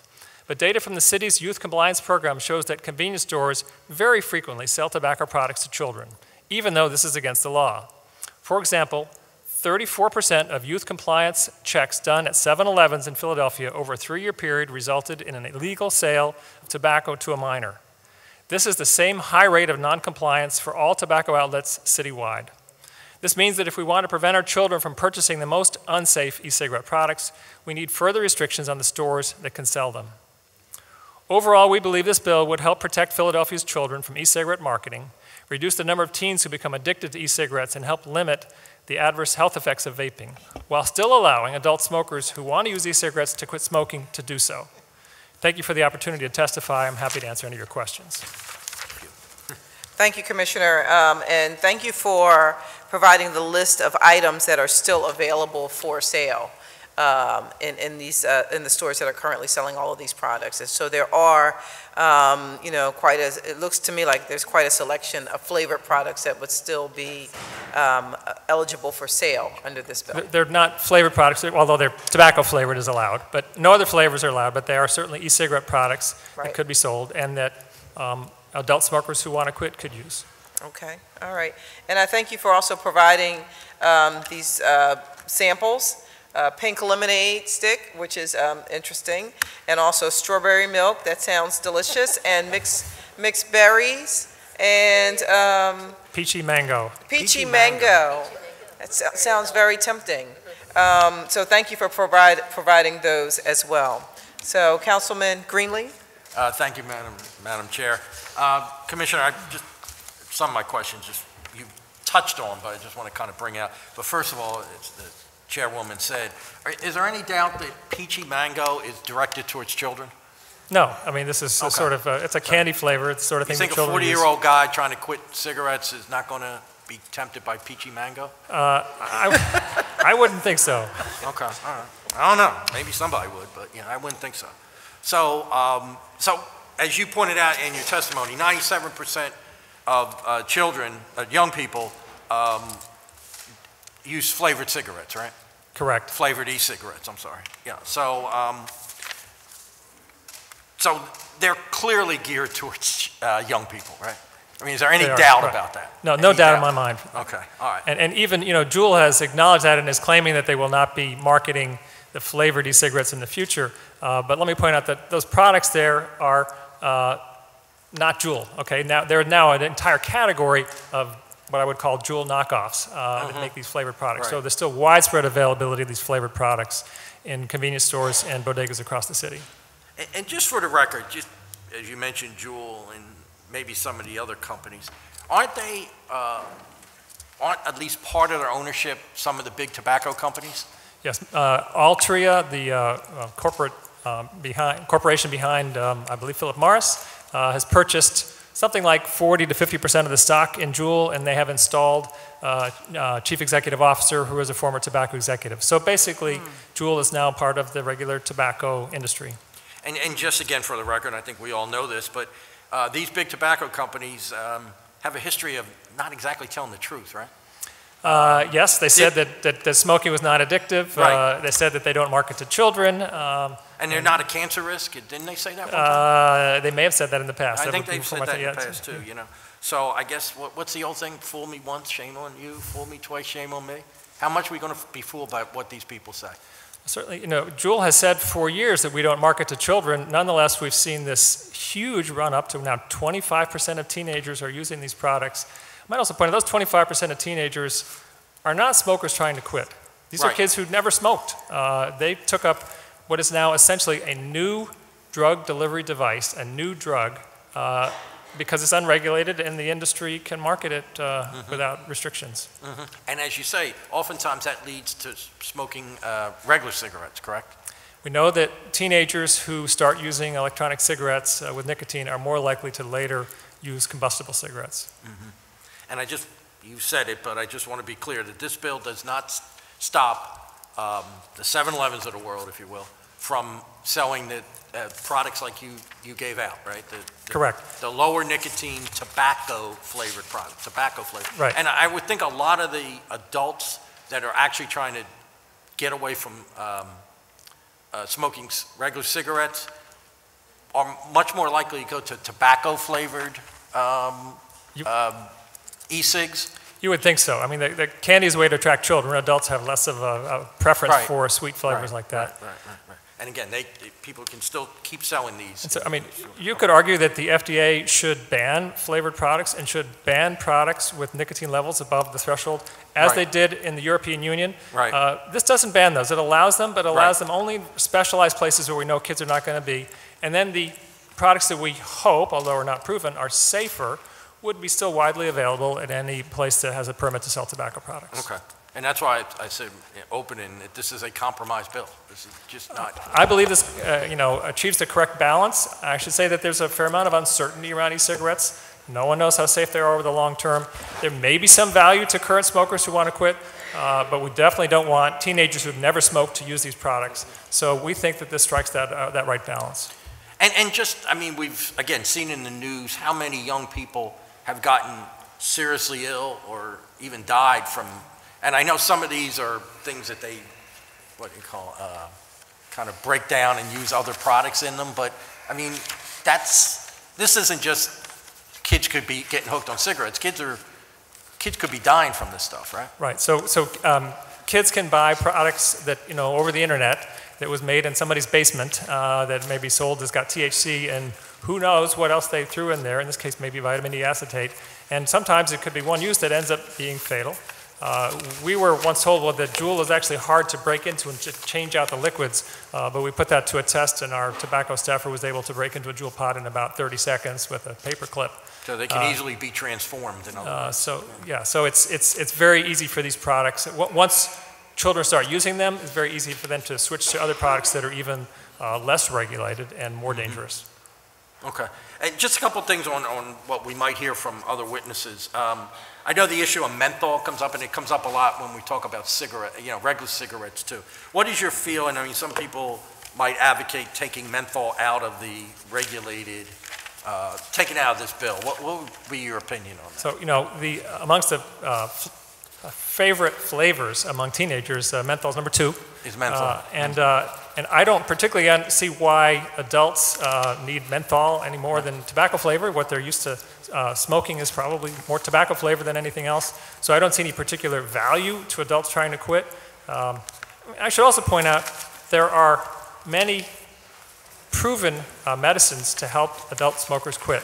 Proven to be safe and effective, licensed by the FDA for this purpose. Our first recommendation to any smoker who wanted to quit is to first try those medications. If they can't, then e-cigarettes are available. They are unproven. The companies who made e-cigarettes have never done the studies to demonstrate their effectiveness. They've never done the studies to demonstrate their safetiness.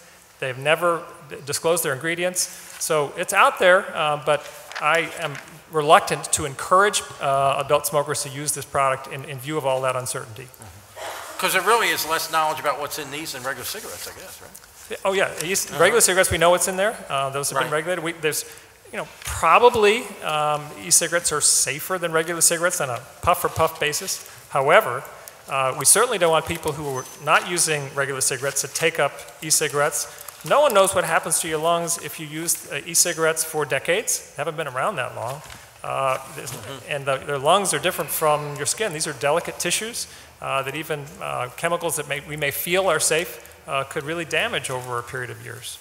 And when you say the FDA, I mean, I know they're supposed to be independent, but they've always been kind of influenced by the people in charge in 1600, right? Absolutely. So, and the FDA announced very recently that they were going to take action, and my understanding was that they were going to ban all flavors or almost all flavors, and they were ready to do it in a matter of days. Then President Trump said a few days ago that no, he was going to reconsider that. And the FDA, unfortunately, is brought under too much political pressure from the industry these days. Certainly, it would be our preference for the FDA to be acting on regulating these products. But editorial comment, you don't have to respond to this, but if the man that's temporarily residing in the White House, if he has influence on something, I don't trust a darn thing, so I'll just leave it at that. Just real quick, two other things that might come up, I think definitely will come up. The issue of the age, making it 21, what's your feeling about that? We support raising the age of the sale of all tobacco products from 18 to 21. There is a bill in the legislature in Harrisburg that has made a lot of progress. I forget exactly where it is in this stage, but I think it's likely to go through. And we certainly think that would be a step forward. However, as I pointed out, it's very common for stores now to sell to children who are underage, who are under age 18. Raising that to 21 isn't going to change much if they continue to defy what the law says. Right. And lastly, scanners. You commented on it in your testimony. I understand we might hear something about these new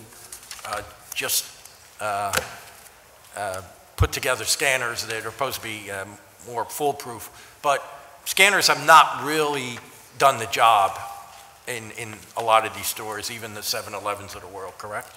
Yeah, so, you know, the convenience store industry continue to say, we don't sell to children, we never do, and so you don't need to worry about us. And then some stores have claimed in the past that they have a scanner system where they scan the customer's ID card to see what age they are, and that assures them that they will not sell to youth. But I can tell you that we certainly have clear examples of where our teenage testers have gone in and there's a scanner there and they're able to buy tobacco products, either because they don't ask for the teen's ID or they ask for it, they scan it and they still sell the product. Now I understand from a conversation just before the hearing began that the industry is claiming that there's some sort of new technology that would not permit the clerk to do that. I am very reluctant to make a decision based upon a technology that is new and unproven, especially when, again, we've had multiple assurances over the years that they never sell to children, and our data show that they continue to sell to children. They do, yeah. Okay. All right, thank you. Thank you for all the work you do for the health of citizens of Philadelphia. Thank you, Madam Chair. Thank you, thank you. I just have a follow-up question on the scanners, because I agree that, you know, like there always has been this conversation about, you know, retailers saying, oh, we don't sell to anyone under 18, anyone under 21, you have to show identification, you have to do, you know, this, and the other thing, and we know for a fact that that doesn't happen. As a matter of fact, one of my staffers, we were at an event at a store in Nicetown, and they were sold, you know, a cigarette, you know, a Lucy, right in front of us, to someone who was clearly underage. But so we know that it happens. But my question is regarding the scanners. Do you know, are the scanners mandatory? So for all retailers of tobacco products, do they all have scanners? So it would just be some who have scanners, not everyone. Correct. Right. There's no mandate so for this. it's not across the board. So we don't. Correct. So if we relied on the scanners, we'd only be relying really on a small portion, or a portion, I don't know if it's small or not, but a portion of the retailers who would be selling these products. Correct. Okay. All right. Councilwoman Gim, and then Brown, and then Toggenburger. Thank you very much, Madam Chair. So in your testimony, I'm a mom. I'm here as obviously a city council member. I'm very concerned about how this impacts the whole city of Philadelphia. But I'm also a mom of a high schooler. And I know anecdotally, actually maybe not even that much anecdotally, but a lot of what you're putting into statistics. For my daughter, the use of Juuls and e-products and all of that is rampant. It's all throughout the school, at her school. They do a lot to evade the scanners. A lot of my concern is that they've been pitched this as if it's safer somehow because it's not cigarettes. And to me, one of the biggest concerns is that this industry is manipulating perceptions and marketing in the same way that they do with sugar, in the same way that they do with soda and other kinds of products, and that young people aren't making that distinction. They're not hearing that it's for adults. They're hearing that it's safer than cigarettes, and then they're seeing the packaging. And I guess, you know, if we don't want our kids to smoke, then we don't put these products in which kids are. It seems pretty basic. And if, you know, there's an adult location, and if this is geared, what is the age limit for purchase of cigarettes? 18. 18. So if you want those folks who are on cigarettes to quit smoking, then put them in an adult shop where they're over 18 anyway. And they can buy their peachy mangoes and their frothy lemonades and their candy cane stripes or whatever flavored kind of products that they want. But it doesn't seem to make sense to me. So I'm wondering if you can talk a little bit about, you know, what is the city doing in terms of looking at the impact of the expansion of nicotine marketing, particularly to young people in any format? I'm not distinguishing whether it's a cigarette or Juul or whatever it is, but that, or vaping products, but the nicotine marketing feels like it has gone off the rails again in a way that we were able to control it, moderate it, manage it, regulate it. It's gone off the rails. And I know that my daughter, her friends, my college-age children right now, are certainly getting that message, that it's being marketed towards them. Yes, I couldn't agree more. There's a widespread perception among teenagers that these products are not just safe for, but that they are safe, period. There's nothing wrong with them. That doesn't come from nowhere, it comes from somewhere. And certainly there's a lot of marketing that takes place over social media in particular, because that's where you reach teens. Juul has marketed in social media in the past, and they're now claiming they're not going to do that anymore, but there are now many other companies that are producing the same products. We unfortunately don't have the ability to regulate that marketing. However, we can try to counteract that marketing. So while we are supporting this bill, we also are currently running a campaign on social media called Behind the Haze, which is targeted specifically at teenagers and lets them know about the risks and the unknown risks of e-cigarettes, and points out that really this is just coming from an industry that wants to get them addicted to nicotine. That campaign may still be overwhelmed by the marketing of the industry, but we're doing what we can. I should also point out that there's marketing at point of sale, which is also part of one of the benefits of this bill.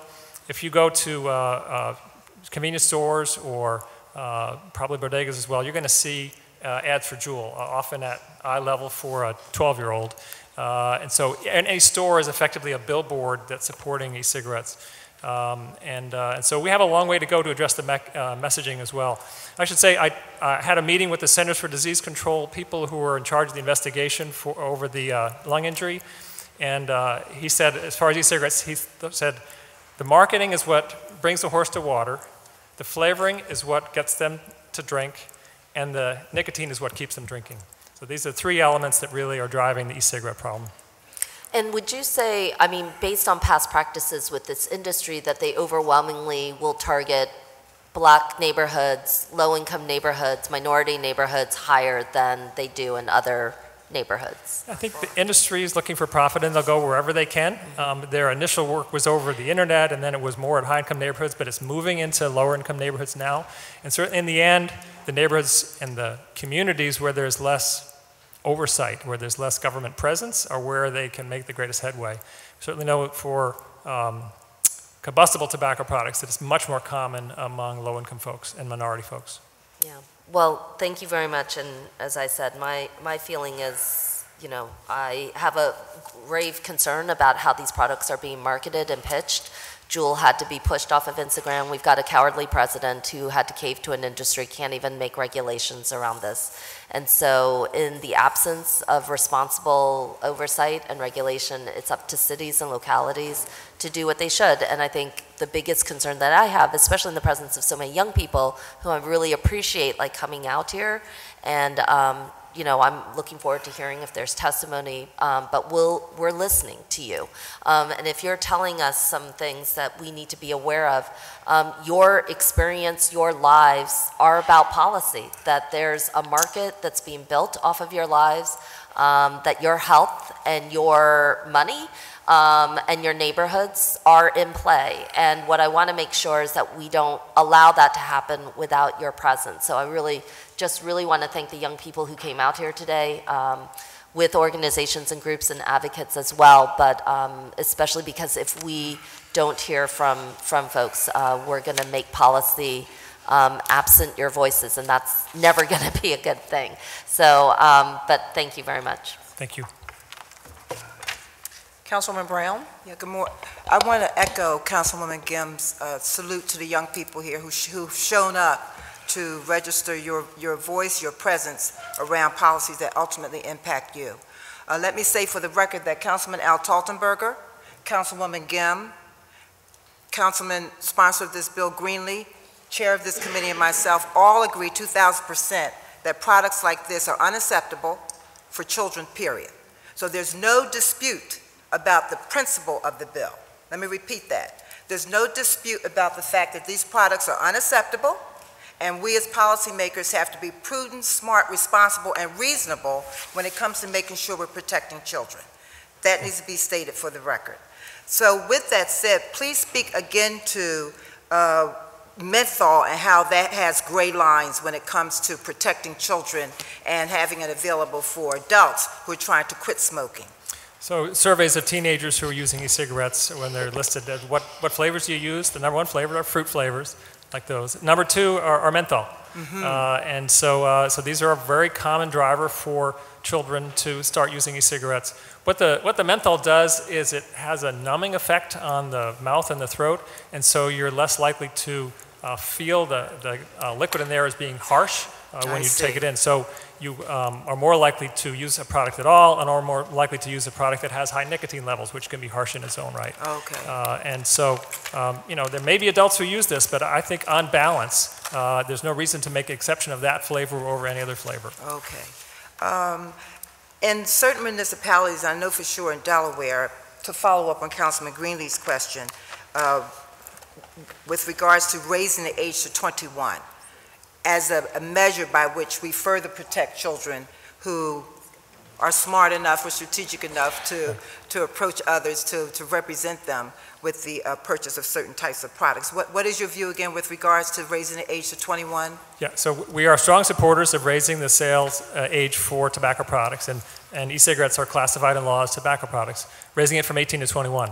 The reason we did not bring this idea in front of the City Council to pass is that the city is preempted from taking that action. Only the state of Pennsylvania can do that. But there are anti-tobacco advocates who have brought a bill in Harrisburg on that. They've been working on it for years. It is very close to passing in Harrisburg. Okay. And then lastly, in response to Councilwoman Bass's question, scanners are not required in these stores? Speak to that again. Scanners are not required to be a tobacco permittee. So, some of the convenience store chains have voluntarily started using scanners, which on the surface sounds like not a bad thing, but again, our experience is that convenience store chains here are selling tobacco products to children just as much as independent bodegas are. I'm thankful that I never picked up a cigarette. Are you a smoker? I am not. Have you ever been a smoker? If you count a few cigarettes I had when I was in 4th grade, but beyond that, no. Okay. What did you say? 4th grade. That's right. They start children young. Started young. You were a bad boy. He turned out all right. And so for the story I like to tell is I was the oldest of 7. My mother told me if I picked up a cigarette, she would do something that was probably not lawful because I had 6 other siblings behind me. All of my siblings smoked at one point. I never picked up a cigarette, so trying to lead by example didn't matter in that particular circumstance. So for those who fall upon the crutch, some might argue, I would not, because folks figure out ways to handle their own stress. For those who fall in that space where they have to rely on e-cigarettes, and given you respect data and research, as do I, when I look to hear and read that the Royal College of Physicians promote e-cigarettes as widely as possible to people trying to smoke, by banning stores from selling e-cigarettes, we simply encourage the use of a more dangerous alternative for adults. Speak to that if you would. Yeah, so the United Kingdom has approached this very differently. They have very much regulated the product to make sure the product is safer. As I said, you can't sell e-cigarettes with more than 20 milligrams per milliliter. That's about 1/3 of the nicotine levels of Juul. I don't know what their regulations are with regards to flavors, and I'm not sure what their actions are about youth access. But I do know that this epidemic of the vape lung that's happened in the past few months did not happen in Europe. So if you have a much safer regulatory environment, then there might be some logic in promoting some of these products for smokers. I can tell you around the world that there's a diversity of opinion among public health people about this, and I can tell you that there are many other, that the value of e-cigarettes to help smokers quit is unproven, and we have many other forms of treatment that are proven to be safe and effective. And so stop right there. For those who fall upon a space, because that was a part of your earlier testimony, fall in a space where they're trying to get off drugs or stop drinking, it's easy for us to say what they can do and should do. But for those persons who are in the struggle themselves, they ultimately have to decide what works best for them. So I reject the notion that we can prescribe what we think is good for somebody. That's easy for us if we're not walking in their shoes. For those shoes we're not walking in, I'm of the view as a policymaker that we need to at least be compassionate and sensitive to their circumstance so that we can try to make their life chances and their circumstances better. Yes, I couldn't agree more. We love smokers. We want to help them quit. There are many options available to them. There are nicotine patches and gums. There are medications. And I should also point, the same type of e-cigarettes that is available to them in the United Kingdom would be available in convenience stores and bodegas across Philadelphia under this bill. This bill would not prohibit the lower nicotine level e-cigarettes from being available in Philadelphia. Okay, please say that again, because that's really important. Right. So that this bill would not restrict in any way the lower nicotine unflavored e-cigarettes from being sold in convenience stores and bodegas across Philadelphia. Any place that has a permit to sell tobacco products could sell those, what we believe to be the safer versions of e-cigarettes. Okay then, thank you for your testimony. Thank you, Councilwoman. Councilman Toggenberger, and then we've been joined by Councilman Curtis Jones Jr., who would like to make comments after that. Thank you so much. Madam Chair, thank you very much. And Dr. Farley, fourth grade, that's pretty young. I was precocious. I'd like to hear the conversation your parents had with you after all that. We did have a conversation, and that's why I stopped. I do want to commend also all the young people that are here because they have an interest in this, and I would urge them to continue this all through their lives, even when they're no longer young. If you have something of an interest to you, I think you ought to let elected officials know. And if you're so motivated, you ought to consider at some point being part of that process and running for office yourself, and I couldn't urge you more, because that's what democracy is all about. Dr. Farley, you had mentioned that 7-Elevens failed 34% of the time. Right. How big was that study? How many? That's data across, I believe it's 2.5 to 3 years. And so that's would be probably hundreds of attempts. Hundreds? The other question I have, we have 100%, we talked about the ID scanners, but it is a way to do some regulation. Since the 100% scanners went into effect October 31st, how many violations are you aware of that occurred since that time? October 31st, you mean as in two weeks or so ago? Yeah. We don't have any data. I don't have any data since then. Well, how recent is your data? I mean, is it when you recite data here, how old or how fresh is it? It includes up to certainly through the end of 2018, and I'm not sure about in 2019. Certainly would not include data from the last 2 weeks. Okay, well, that's a fair answer, but then again, we're going to cite data. I think, and having violations of this nature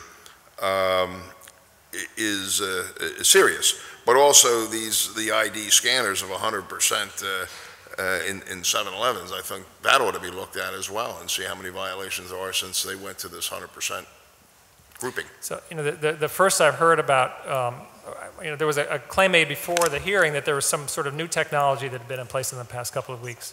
I don't understand how that's different from what was there before. I would be interested in knowing more about that. I can only tell you what we, done, our data based on what's been there before.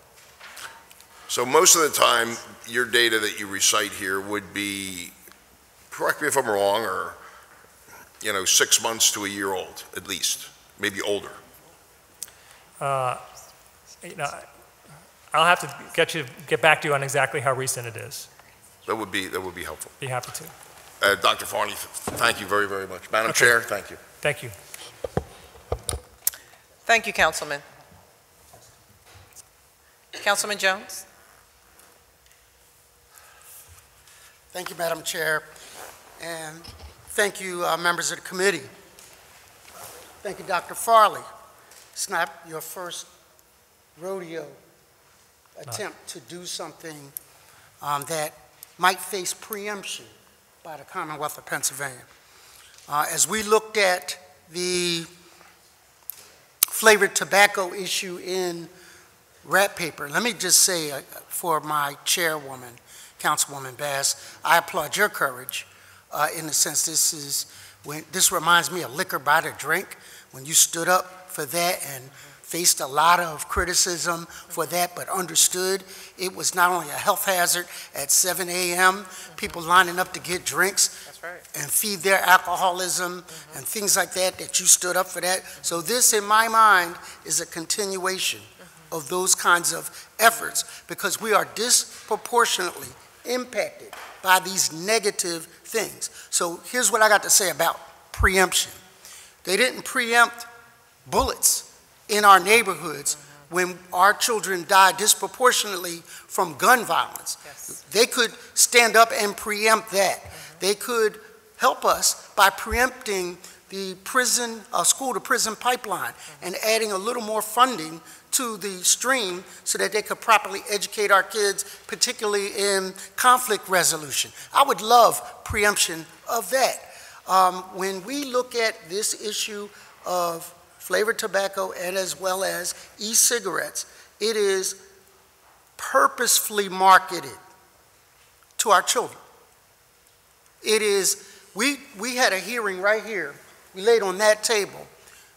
Skittles, right next to one of the flavors.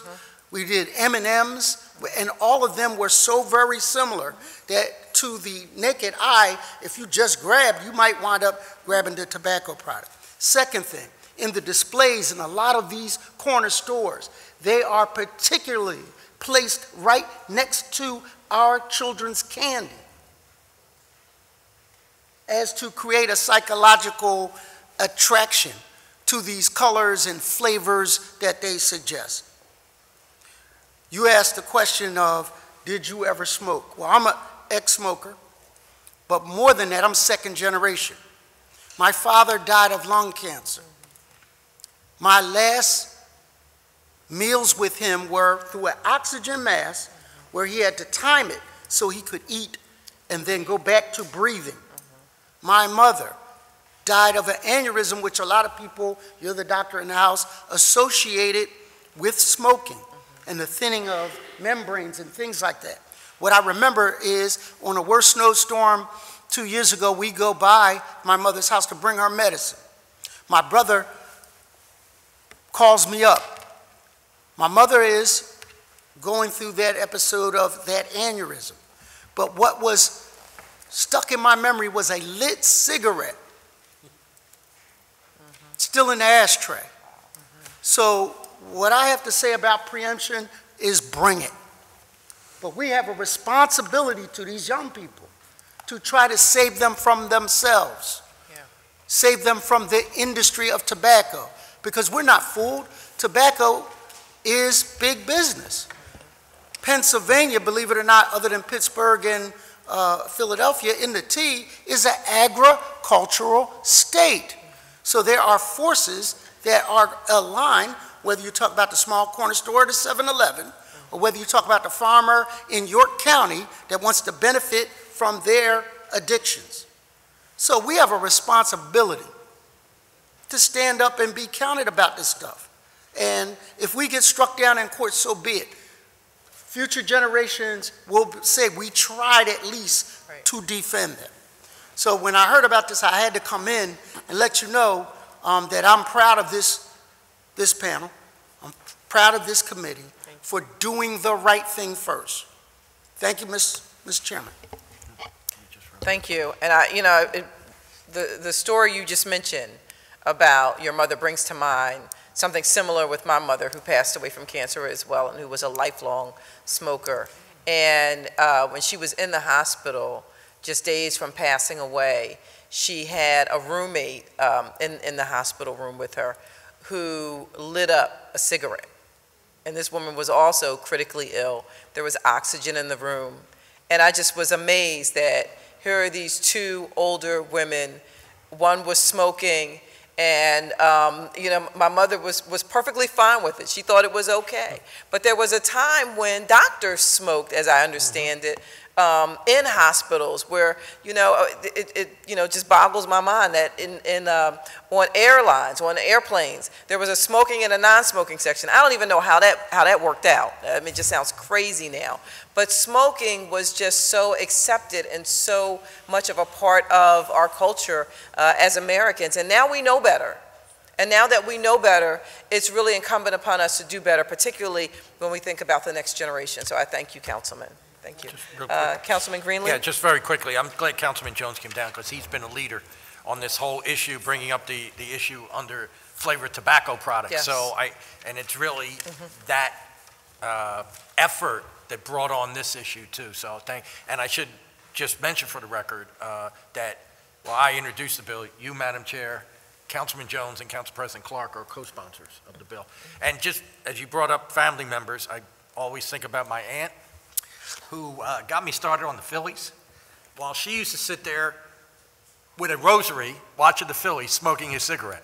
And she used to say, give me my one vice, I don't do anything else wrong. But that one thing wrong killed her at 70 years old. So we all know what this does. Yeah. And we all know. I think we have moved forward, as Councilwoman Bassett said, but we need to keep moving more forward. And this is a forward-looking bill, and I think it will help these people, these young people sitting in the audience today. Thank you, Madam Chair. Thank you, Councilman. Okay, with no other questions from the panel, thank you, Commissioner. And if we could now have come forward to testify on Bill number 190804, Dr. Michael Madden and Neil McHugh from Penn Law. And we are going to ask, in the interest of time, if you could summarize your testimony to the best of your ability. Okay. Yeah, there's another hearing coming up, so we need to move along. But we want to hear your testimony, but if you could summarize, that would be fantastic. I'll go first. Sure.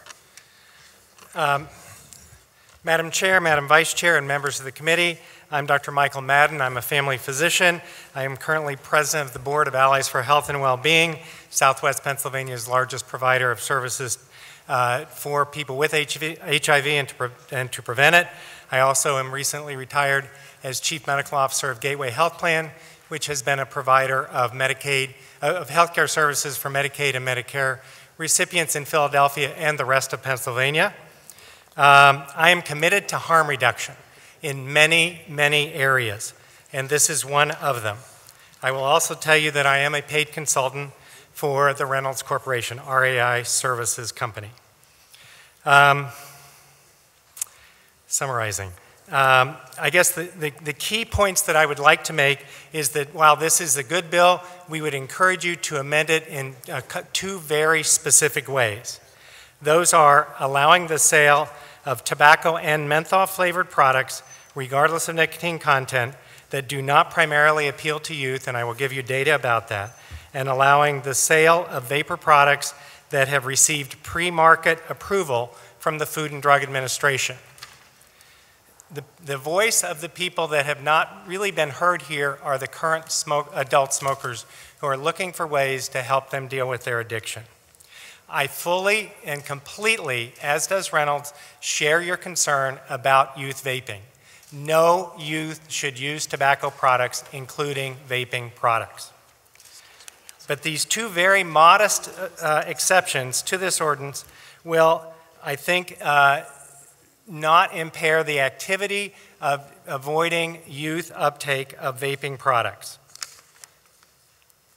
Let me first talk to the menthol issue. National data confirms that youth do not use tobacco or menthol vaping flavors. There is a well-known study called Monitoring the Future that tracks this over time. If you have a copy of my printed testimony, you will see a chart on page 2 that looks at the flavor choices of children. You will note that a very minuscule percentage choose to use menthol, Virginia tobacco, or tobacco flavors. These are reasonable exceptions. These are not flavors that appeal to youth. And we certainly endorse your activities against other flavors and youth. 90% of 10th and 85% of 12th graders use mint, mango, fruit, cream, or cucumber, but they do not use menthol. It would be illogical to prohibit menthol vaping products, but continue to allow menthol tobacco products, and that's what this bill would allow to happen at retail. The second one is to address real carefully the point of tobacco harm reduction, being sure that we have good availability of these products for current smokers to move from cigarettes. There is good evidence that this works. The National Academy of Sciences endorses this concept. Public Health England, as has previously been stated, endorses it. The FDA endorses this as an opportunity to move people from combustible tobacco to a safer product. Not completely safe, but much safer product. I encourage the committee to consider that point and consider the needs of current smokers. The other one that I want to address is the concern raised about lack of action at the federal level. In fact, there is a good bit of action going on right now at the federal level. The pre-market approval process known as PMTA is alive and real. All current vaping products that are on the market must submit their product for review by the FDA by May of next year, a scant 6 months away. Reynolds has already submitted that for our product, and despite the comment that there is no evidence to support this, Reynolds has submitted 150,000 pages of testimony, studies, and information to support the safety of this product. What is the FDA looking at? Specifically, to achieve this approval, manufacturers have to provide extensive and persuasive evidence that their products will provide a harm reduction benefit for existing smokers while limiting their appeal to and access by youth, the exact combination of policy you're looking to achieve. So in short, I would ask you to make 2 minor modifications to this otherwise good bill and allow for menthol to be sold at retail where they are checking for age of the person, and to allow that products that are approved by the FDA in this pre-market process continue to be sold at retail. I'll stop there, and sorry if that was too rushed, but I tried to meet your request. Thank you. Thank you very much for your testimony and for your suggestions. I know that there is an amendment, and we'll certainly consider what you have suggested. So we'll have some conversation about that. Mr. Makija. Sagan. My name is Neil Makija. Makija. Thank you. Thank you very much. Chairwoman. Please state your name for the record and begin your testimony. My name is Neil Makija. I'm a consumer protection lawyer and a lecturer at the University of Pennsylvania Carey Law School.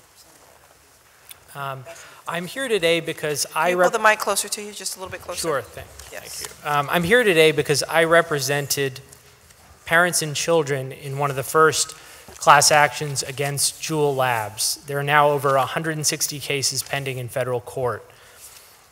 Since then, I've been pursuing academic research on the issue through public records and FOIA requests, and I think it's incredibly important to question how we got to this situation and whether or not this legislation can completely address the problem or at least do the most that the Philadelphia City Council is able to within your power. So, as Commissioner Farley stated, the numbers are simply staggering with this epidemic. In 2017, 1.5 million children were vaping. In 2018, it went up to 3.5 million, and now in 2019, the estimates are over 5 million kids. That's middle school and high school kids that are now vaping. So this month, the FDA was expected to introduce a federal ban on flavored e-cigarettes. They failed to do so. A recent Politico article said it was because President Trump's advisors thought it was going to harm him politically, and it had nothing to do with public health. So at a moment like this, it's incredibly important that the Philadelphia City Council and other legislative bodies throughout the country step up and do what they can to protect the nation's children. So in order to understand this, you have to look at Juul.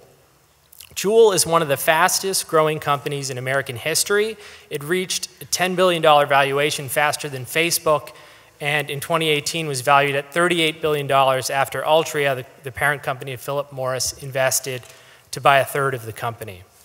And during that period of time is when we went from 1.5 million kids to more than 5 million.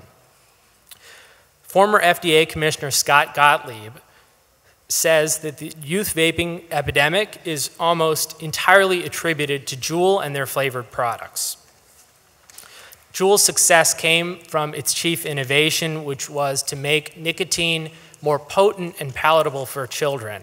If you look at Juul's patent literature, you can see that the product potentially, at least in this patent, it hits users more quickly and more effectively than regular combustible cigarettes, which would indicate that it's more addictive. In one study, 63% of kids did not even know Juul had nicotine in it, in all flavors. So there are a lot of kids out there who think that they're just inhaling mango vapor. And that's part of the problem. When Juul first went on the market, they didn't even have nicotine warnings. FDA Commissioner David Kessler, who in the 90s took on the tobacco industry, has written that Juul took a page out of Big Tobacco's playbook. For example, in 1972, Brown and Williamson wrote an internal memorandum titled Youth Cigarette, New Concepts, in which they found it was a well-known fact that teenagers like sweet products. The manufacturer of Newport cigarettes also had another memorandum which suggested borrowing consumer data from the company which produces Lifesavers to determine which flavors that kids like most. Juul is on record having stated, the CEO, particularly James Monsees, the former CEO, that they wanted to recreate the magic and luxury of the tobacco industry, which created the cigarette, the most successful consumer product of all time in the eyes of Mr. Monsees. But beyond mere words, Big Tobacco, as the saying goes, so Juul's imitation of Big Tobacco was its highest form of flattery, beyond those words. So originally, speaking of Reynolds, if you look at where Juul came up with their nicotine salt formulation, it was from tobacco industry documents from R.J. Reynolds from 1979. So the founders of Juul have on record stated that they were digging through the trove of tobacco documents that came out of the Master Settlement Agreement when they came up with the product. One of those documents that came out of an FDA FOIA request and was recently reported in Reuters was a document from R.J. Reynolds showing the efficacy of nicotine salts. Juul is also so similar to Marlboro, or was so similar, their marketing and branding to Marlboro, that Philip Morris actually sued Juul in 2015 for trademark infringement because of how similar their design was. Even the name Juul resembles Kool, the #1 menthol cigarette. There's no question that this company was trying to recreate what they said was the magic and luxury of Big Tobacco, but there's no luxury in smoking. Smoking inflicts addiction. Addiction is the opposite of choice, and it's a disease. What I would like to raise to you and to at least address are the arguments for harm reduction. Now, in Philadelphia, we're one of the first cities in the nation that is considering supervised injection sites, and we recognize that harm reduction is an area of policy that we should pursue in any number of settings. But here's the problem. Those settings are not driven by profit. Juul is driven by profit, and we must be very skeptical of any proponents of harm reduction who are based on the original business model of the tobacco industry, which was addicting children and hooking them for life. So if we're going to talk about harm reduction, it has to be in a different framework. It can't be through supporting industry policies that are pushed by lobbyists. I really hate to rush you. Thank you. Because your testimony is very good and very important. But I am going to ask you to summarize because we still have a significant list, and we have a hearing that we're coming up against, so we're getting ready to run out of time. Of course. Yes, but thank you. I think Commissioner Farley did a great job at covering many of the issues related to the regulation. The last point that I would make is that the FDA, as he has mentioned, has not ruled on whether or not these products are appropriate for the protection of public health. That will happen after May 2020. I don't think it's an overstep to ban these products the way that San Francisco and other states have. Montana has implemented a ban, at least a moratorium. Massachusetts has done so. This very much to me does feel like a compromise bill, and it's not overstepping any boundaries. And I'll leave it at that and take questions. Okay. Thank you very much for your testimony from both of you. Councilwoman Gim? Yes, I just had a couple of quick clarifying questions. So Dr. Madden, could you explain what RAI Services is? It's a subsidiary of the Reynolds Corporation. RJ Reynolds? Yes. The tobacco company? Correct. That has subsidiaries for Newport, Camel, American Snuff, et cetera, et cetera?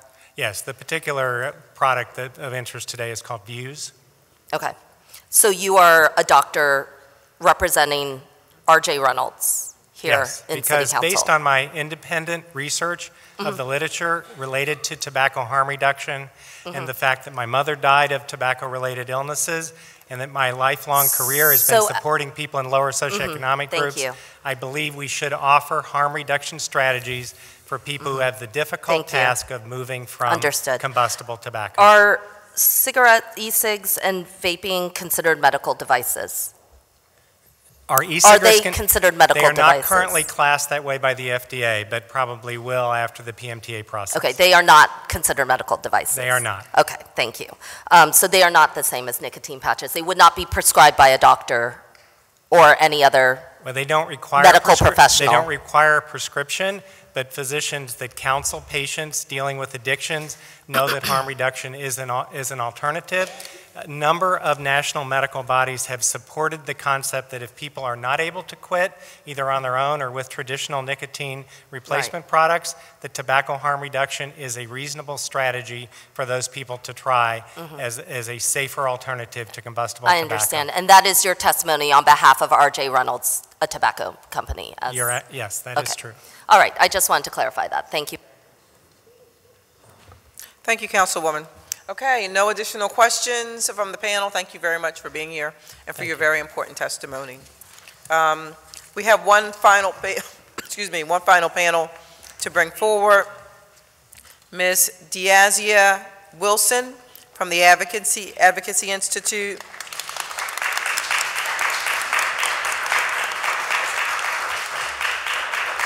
She's with the Real Talk Tobacco Program. Thank you for being here. Also, Nancy Kurtz from the Archdiocese of Philadelphia, Dr. Brian Jensen from Children's Hospital of Philadelphia, and Jeff Allen from PFMA. If you could come forward.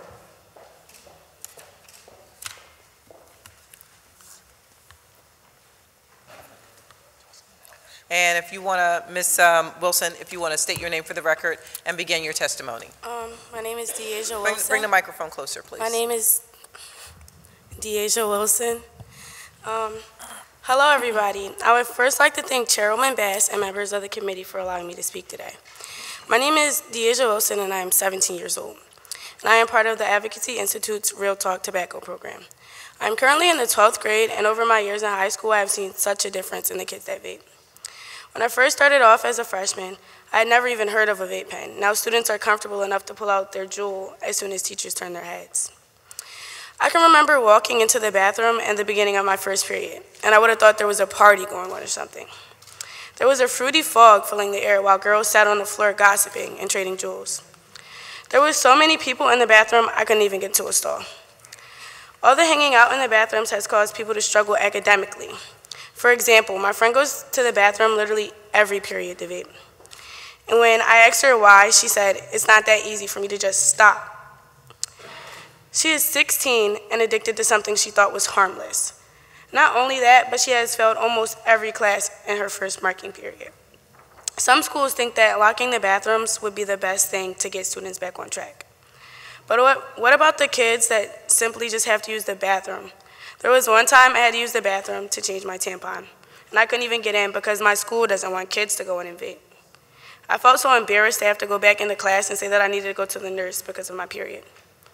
I think that stopping stores from selling flavored e-cigarettes and vape juice will make a huge difference in the youth that use these products.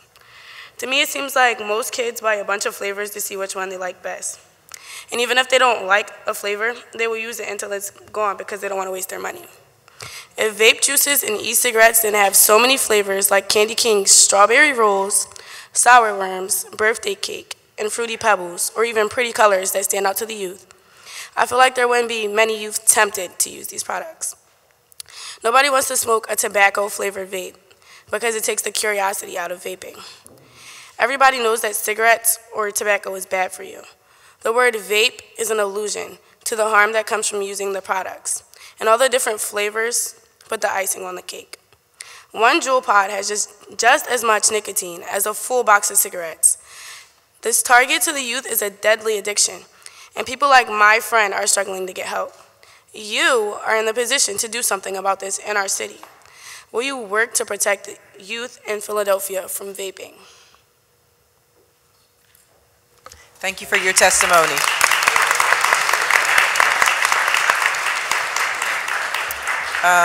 Ms. Kurtz, please state your name for the record and begin your testimony. My name is Nancy Kurtz. I am the Assistant Superintendent for the Archdiocesan High Schools. As educators, our role is to attend to the whole child. We concern ourselves with a person's intellectual, social, and physical development. We understand the deep connection among the three. The programming and curriculum in both elementary and secondary schools helps students not only develop their intellectual skills, it helps them develop a deep appreciation for their body, mind, and spirit. At one time, the use of cigarettes by students in schools throughout the Archdiocese was a persistent problem which impacted the health and well-being of our students and required the allocation of time and financial resources to address its impact. The problem was all but eradicated in our schools due to a combined effort that included education, outreach, community support, and legislation. In the past couple of years, instances of student vaping in schools across the Archdiocese have grown exponentially. We, at the Office of Catholic Education, first became aware of this issue in March of 2018, when students were caught in a school vaping in a bathroom. It quickly became apparent that this was not a one student, one school problem. Although the prevalence of these products varies throughout the Archdiocese, there is not one school whose students are not impacted in some way. We once again find ourselves faced with a nicotine crisis in our schools that in many ways is more insidious than that we overcame previously with cigarette use. The design and concealability of the e-cigarette makes them difficult to detect. Packaging is not as clearly labeled. Flavors used in pods are highly appealing to young people. The sweet candy-like flavors confuse parents and students about what is actually in the pods they are buying. Students and parents are often unaware of the presence of nicotine or of the true amount of nicotine present in the pods being used. Students have reported becoming addicted to vaping without awareness that they are even consuming an addictive substance. One such student attends our high schools. He spent almost 2 weeks in the pediatric intensive care unit at AI DuPont Hospital for Children. He was diagnosed with pneumonitis, which his doctors attributed to his regular use of a vape for over a year. This healthy, athletic teenager believed that the products he used, mainly fruit-flavored, were not harmful, and his life was forever changed because of it. Once again, key school resources are being diverted to combat this issue, which is directly impacting the health and well-being of our students. Schools are engaging in programs from Cora and Karen to offer cessation programs and other support for students who are already engaging in e-cigarette use. Programs through the Philadelphia Department of Public Health and other entities are being instituted by leaders from the Office of Catholic Education to local school principals to educate parents, students, and other stakeholder groups on the dangers of the use of e-cigarettes by children and teenagers. Time resources are being dedicated in schools to monitor student behavior in an effort to prevent the use of e-cigarettes on campuses. Our efforts alone will not be enough to stem the tide of this persistent problem of teen vaping. This issue requires us to once again come together as educators, community leaders, and lawmakers to protect the students of the city of Philadelphia. Thank you for your testimony. And please state your name. So hi, I'm Dr. Brian Jensen. I'm a practicing primary care pediatrician at Children's Hospital of Philadelphia. I'm also a researcher based at University of Pennsylvania. I'm also a tobacco treatment expert, and I don't work for a tobacco company. So I'm here. We've had great testimony from my colleagues hearing what's happening in the school settings. Let me kind of talk about what we're seeing in the office, in the clinical, in the patient experience setting. And I'll be brief. A lot of people have already hit up the key points here. So I'm here today in my official capacity as a doctor to offer my expert insight as someone who takes care of children, adolescents, and young adults in our city. So this group can have the best evidence available to them on this critical health issue, the epidemic of adolescent vaping and e-cigarette use. Children, as we all know, are a vulnerable population, and my job as a pediatrician is to protect them from harm and dangerous products. E-cigarettes are clearly dangerous. Their use puts children and teenagers at risk for significant harm and a lifelong struggle with nicotine addiction. As a pediatrician who works to keep kids healthy and safe, I find the details of e-cigarette use incredibly disturbing. I see patients who are so addicted to these products that they can't pay attention in school. Further, this addiction is limiting their ability to participate in sports and concentrate on other activities. This addiction causes dramatic changes in teenagers' moods, impacting their relationships with their family and friends. Almost daily, I receive questions from parents, teachers, school nurses, pediatricians, and patients about how can we best help teens that are addicted to nicotine and help protect teens from these essentially unregulated products. So we've talked on some of these points before. Originally marketed to help adults quit smoking, a claim with actual little evidence to back it up, e-cigarettes have been particularly appealing to youth because of their discreet designs and sweet and fruity flavors. In fact, almost all youth who vape use flavored e-cigarettes, and here's an important point, and while more than 25% of high school students regularly use e-cigarettes, fewer than 5% of adults actually use these products. This is a teenage use issue. Teen patients often tell me they're only vaping flavors, not realizing that they're being misled as to actually what is in the products. In reality, e-cigarette solutions contain numerous harmful toxicants and cancer-causing chemicals, just like traditional cigarettes. Also, the nicotine concentration in some products is incredibly high, with many vape pods containing the same amount of nicotine as an entire pack of cigarettes, as we've already heard from. More importantly, the teenage patient that I see in my practice, they're telling me they're using multiple pods a day. They're coming into the office with signs of acute nicotine toxicity, shaking their hands. All this nicotine exposure by teens rewires their developing brain, increasing the risk of addiction to other nicotine products. That's why so many studies keep finding the same results. Adolescents and young adults who use e-cigarettes are at 4 times increased risk of becoming traditional cigarette smokers. Thus, e-cigarette use makes it easier for teenagers to develop a lifelong addiction that we know kills half its long-term users. Yet even in the face of a growing epidemic, these products lack the regulation needed to adequately protect children and teens. Currently, U.S. federal laws and regulations do not restrict the advertising of e-cigarettes to consumers, nor do they address the need for the safety testing of these products. Without a ban on all flavored e-cigarettes, flavors that we know lead to youth experimentation and addiction are available and marketed to youth. In the absence of strong and effective federal regulation, local action is needed. We must take action now to protect the gains we have made in reducing youth nicotine use, and coordination is the key to our success. In the 1970s, 80s, potentially up to 40% of high school students were regularly using cigarettes. We're down to fewer than 10%, but we've seen a dramatic rise in e-cigarette use during my time in clinical practice over the last 15 years. With the recent legislation introduced by City Council, we have the opportunity to take action to ban flavors in cigarettes and restrict sales of high nicotine products in Philadelphia. We need more research to help teen e-cigarette users quit, but preventing youth use in the first place should be our primary goal. Prevention works.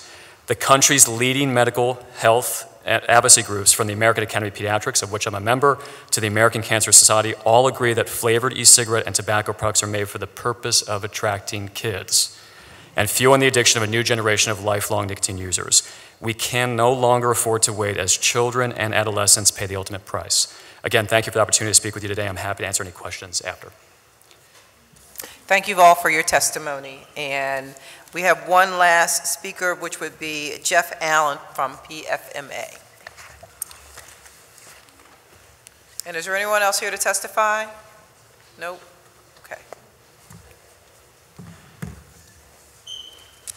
Please state your name for the record.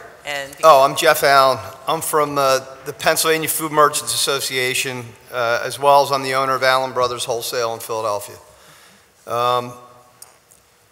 PFMA represents thousands of members across Pennsylvania and Philadelphia County, including grocery and convenience stores, supermarkets, consumer packaged goods.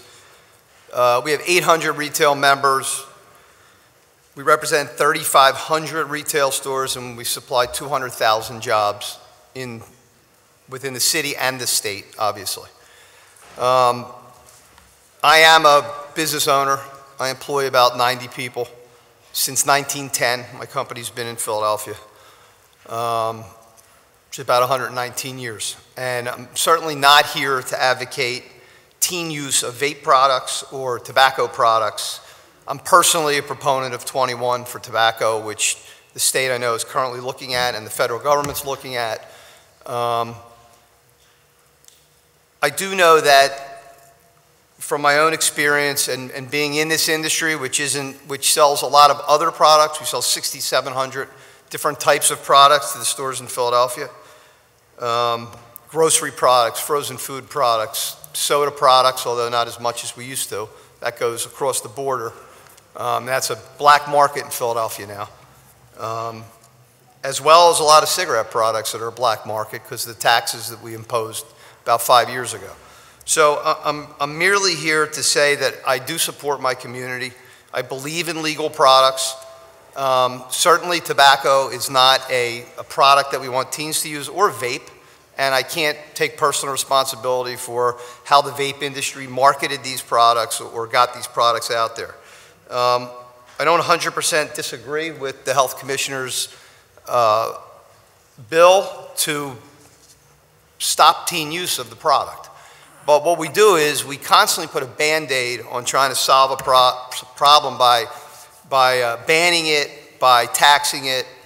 And quite honestly, what happens, and I see it because I service 2 other states besides Pennsylvania. I service Delaware and New Jersey. In higher tax states, whether the product's tobacco, whether it's grocery products, certainly with sugar-sweetened beverage products, we watch the sales go down in Philadelphia County, which hurts Philadelphia County for taxes, hurts Philadelphia County for jobs, puts the state on the hook, I know, for Philadelphia County to come up with more money to help the city. I'm in the 25th district in Philadelphia County. Do a lot of work with the police in 25th district, do a lot of fundraisers for them. We just did their Halloween party at Lighthouse Field, gave out tons of candy to the kids in the community. We also do their carnival, which has gotten big, which is done in the largest heroin, drug part of the city. And I commend them on the work they do. But what I also see in Philadelphia is blocks and blocks of neighborhoods that have no stores left because they have no products to sell. Everything's regulated. And I guess what gets me is I know the products are being bought in other counties or shipped to other counties or brought into other states. And I think that all we're proposing here today, and I don't want to take up too much more time because you guys have been very patient. We believe in 21 for this vape product. We don't want it in the hands of children. We've made an amendment to have the product be a scannable product. And I get that there's been a lot of talk about the retail community. And listen, these people, these stores, these supermarkets, these bodegas, these convenience stores, gas and goes, I mean, they supply products that people buy, and they have a right to supply them properly. And the city or the state has the right, and the federal government has the right to police them if they don't do the job properly. I mean, I can't defend a retail store that sells a product to an underage youth. I mean, I think it's crazy. I don't understand it. But I also think the city shouldn't allow that to happen, or the state shouldn't allow that to happen. So we've put in an amendment that doesn't call for a ban. Flavors, get rid of them. I mean, mango, cherry, banana, whatever it is. Tobacco and menthol are products that adults use. We can all say that they don't, and I can listen to doctors and lawyers state facts. I don't agree with all those facts. I've been in this consumer goods business for a long time, so I've heard a lot of things thrown out that I know aren't true. So a lot of adults use menthol products and tobacco products. And quite honestly, if an adult is a vapor, you know, and he's getting off of combustible cigarettes, I used combustible cigarettes 15 years ago, and I quit. I use vape products personally, and I hate to say this, but I think the type of person I am, I probably would be smoking combustible cigarettes if I didn't have vape products. Whatever that's worth, that's my personal opinion. And that's not about me wanting to sell a vape product to a teen, because I certainly don't. Nor do I want a teen to smoke marijuana or shoot dope and wind up at, you know, 2nd and Somerset. Because what I see in Philadelphia, and I live in Philadelphia, I lived here for 14 years, I moved to the suburbs, I moved back. I love the city of Philadelphia. It's been good to my family. I retired hundreds of families.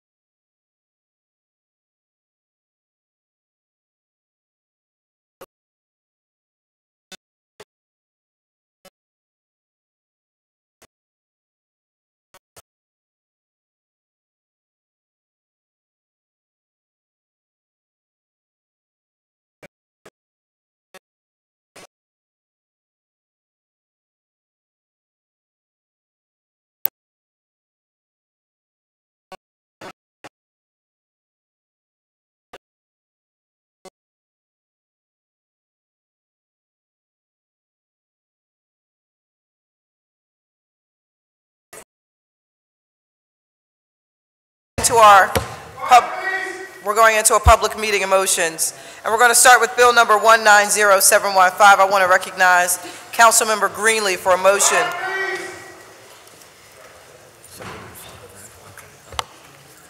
Thank you, Madam Chair. Let me finish. Oh, I'm sorry. The chair recognizes Councilmember Greenlee for a motion on Bill number 190715. Thank you, Madam Chair. I move that Bill number 190715 be reported as committee with favorable recommendation. The rules of council be suspended, allow for first reading, next session of council. Second. The bill has been moved and properly seconded that Bill number 190715 be reported from this committee with a favorable recommendation, and further move that the rules of council be suspended to permit first reading of this bill at the next session of council. All in favor of this motion will signify by saying aye. Aye. Aye. Any opposed? Okay, the ayes have it and the motion carries, and Bill number 190715 will be reported from this committee with a favorable recommendation with a request that the rules of council be suspended to permit first reading at the next session of council. Chair now recognizes. Okay. Chair now recognizes Councilmember Greenlee for a motion.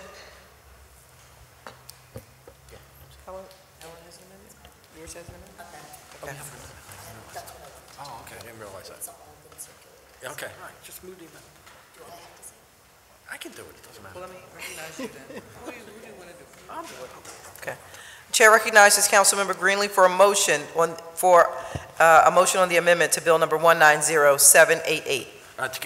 Thank you, Madam Chair. Together with the sponsor, I'm presenting an amendment to Bill number 190788. The amendment has been circulated to members of the committee, and I move the adoption of the amendment. Second. It has been moved and properly seconded that the amendment to Bill number 190788 be approved. All those in favor of the motion will signify by saying aye. Aye. Any opposed? No. Okay, the ayes have it and the motion carries, and the amendment to Bill number 190788 has been approved. I now want to recognize Councilmember Greenlee for a motion on Bill number 190788 as amended. Thank you, Madam Chair. I move that Bill number 190788 as amended be reported as committee with favorable recommendation, and the rules of council be suspended to allow for first reading on that session of council. Second. Okay, it's been moved and properly seconded that Bill number 190788 as amended be reported from this committee with a favorable recommendation, and further move that the rules of council be suspended to permit first reading of this bill at the next session of council.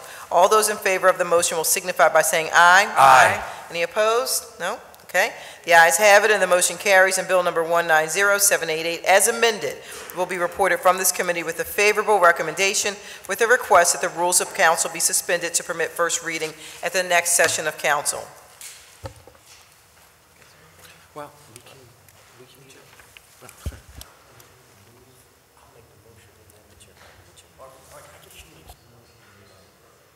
motion on the amendment first, yes. Okay. Okay, I want to recognize Councilmember Blondo Reynolds Brown, who has a motion on Bill number 190804. Thank you, Madam Chair. Given the testimony presented by all, I wish to offer amendments that have been circulated to members of the committee to Bill number 190804. The motion has been given and seconded. We want to. Councilman Greenlee would like to be recognized. Thank you, Madam Chair. I appreciate Councilwoman Reynolds Brown offering an amendment to try to find a compromise here. As I stated earlier, I believe this bill, as it states, is a compromise. I think the best solution to this problem, and it is a serious problem, is to keep kids away from this product and keep the product away from the kids. And I think this bill has been well thought out, and I think it should remain in its present form. And so I respectfully would ask that this, the amendment that was offered be declined. Thank you, Madam Chair. Thank you, Councilman. Okay, so the bill has been, or the amendment has been offered and seconded. All in favor of the amendment, please say aye. Aye. Those opposed? No. Nay. Okay, the motion has not been approved. And so I want to recognize Councilman Greenlee for a motion on the bill as presented, 190804. Thank you, Madam Chair. I move that Bill number 190804 be reported out as committee with a favorable recommendation, and the rules of council be suspended to allow for first reading our next session of council. Second. Okay, it's been moved and properly seconded that Bill number 190804 be reported from this committee with a favorable recommendation, and further move that the rules of council be suspended to permit first reading of this bill at the next session of council. All those in favor of the motion will signify by saying aye. Aye. Those opposed? The ayes have it and the motion carries. Bill number 190804 will be reported from this committee with a favorable recommendation with a request that the rules of council be suspended to permit first reading at the next session of council. That concludes the business of this Committee on Public Health and Human Services for today. I thank you all very much for your attendance and patience. Thank you. Okay.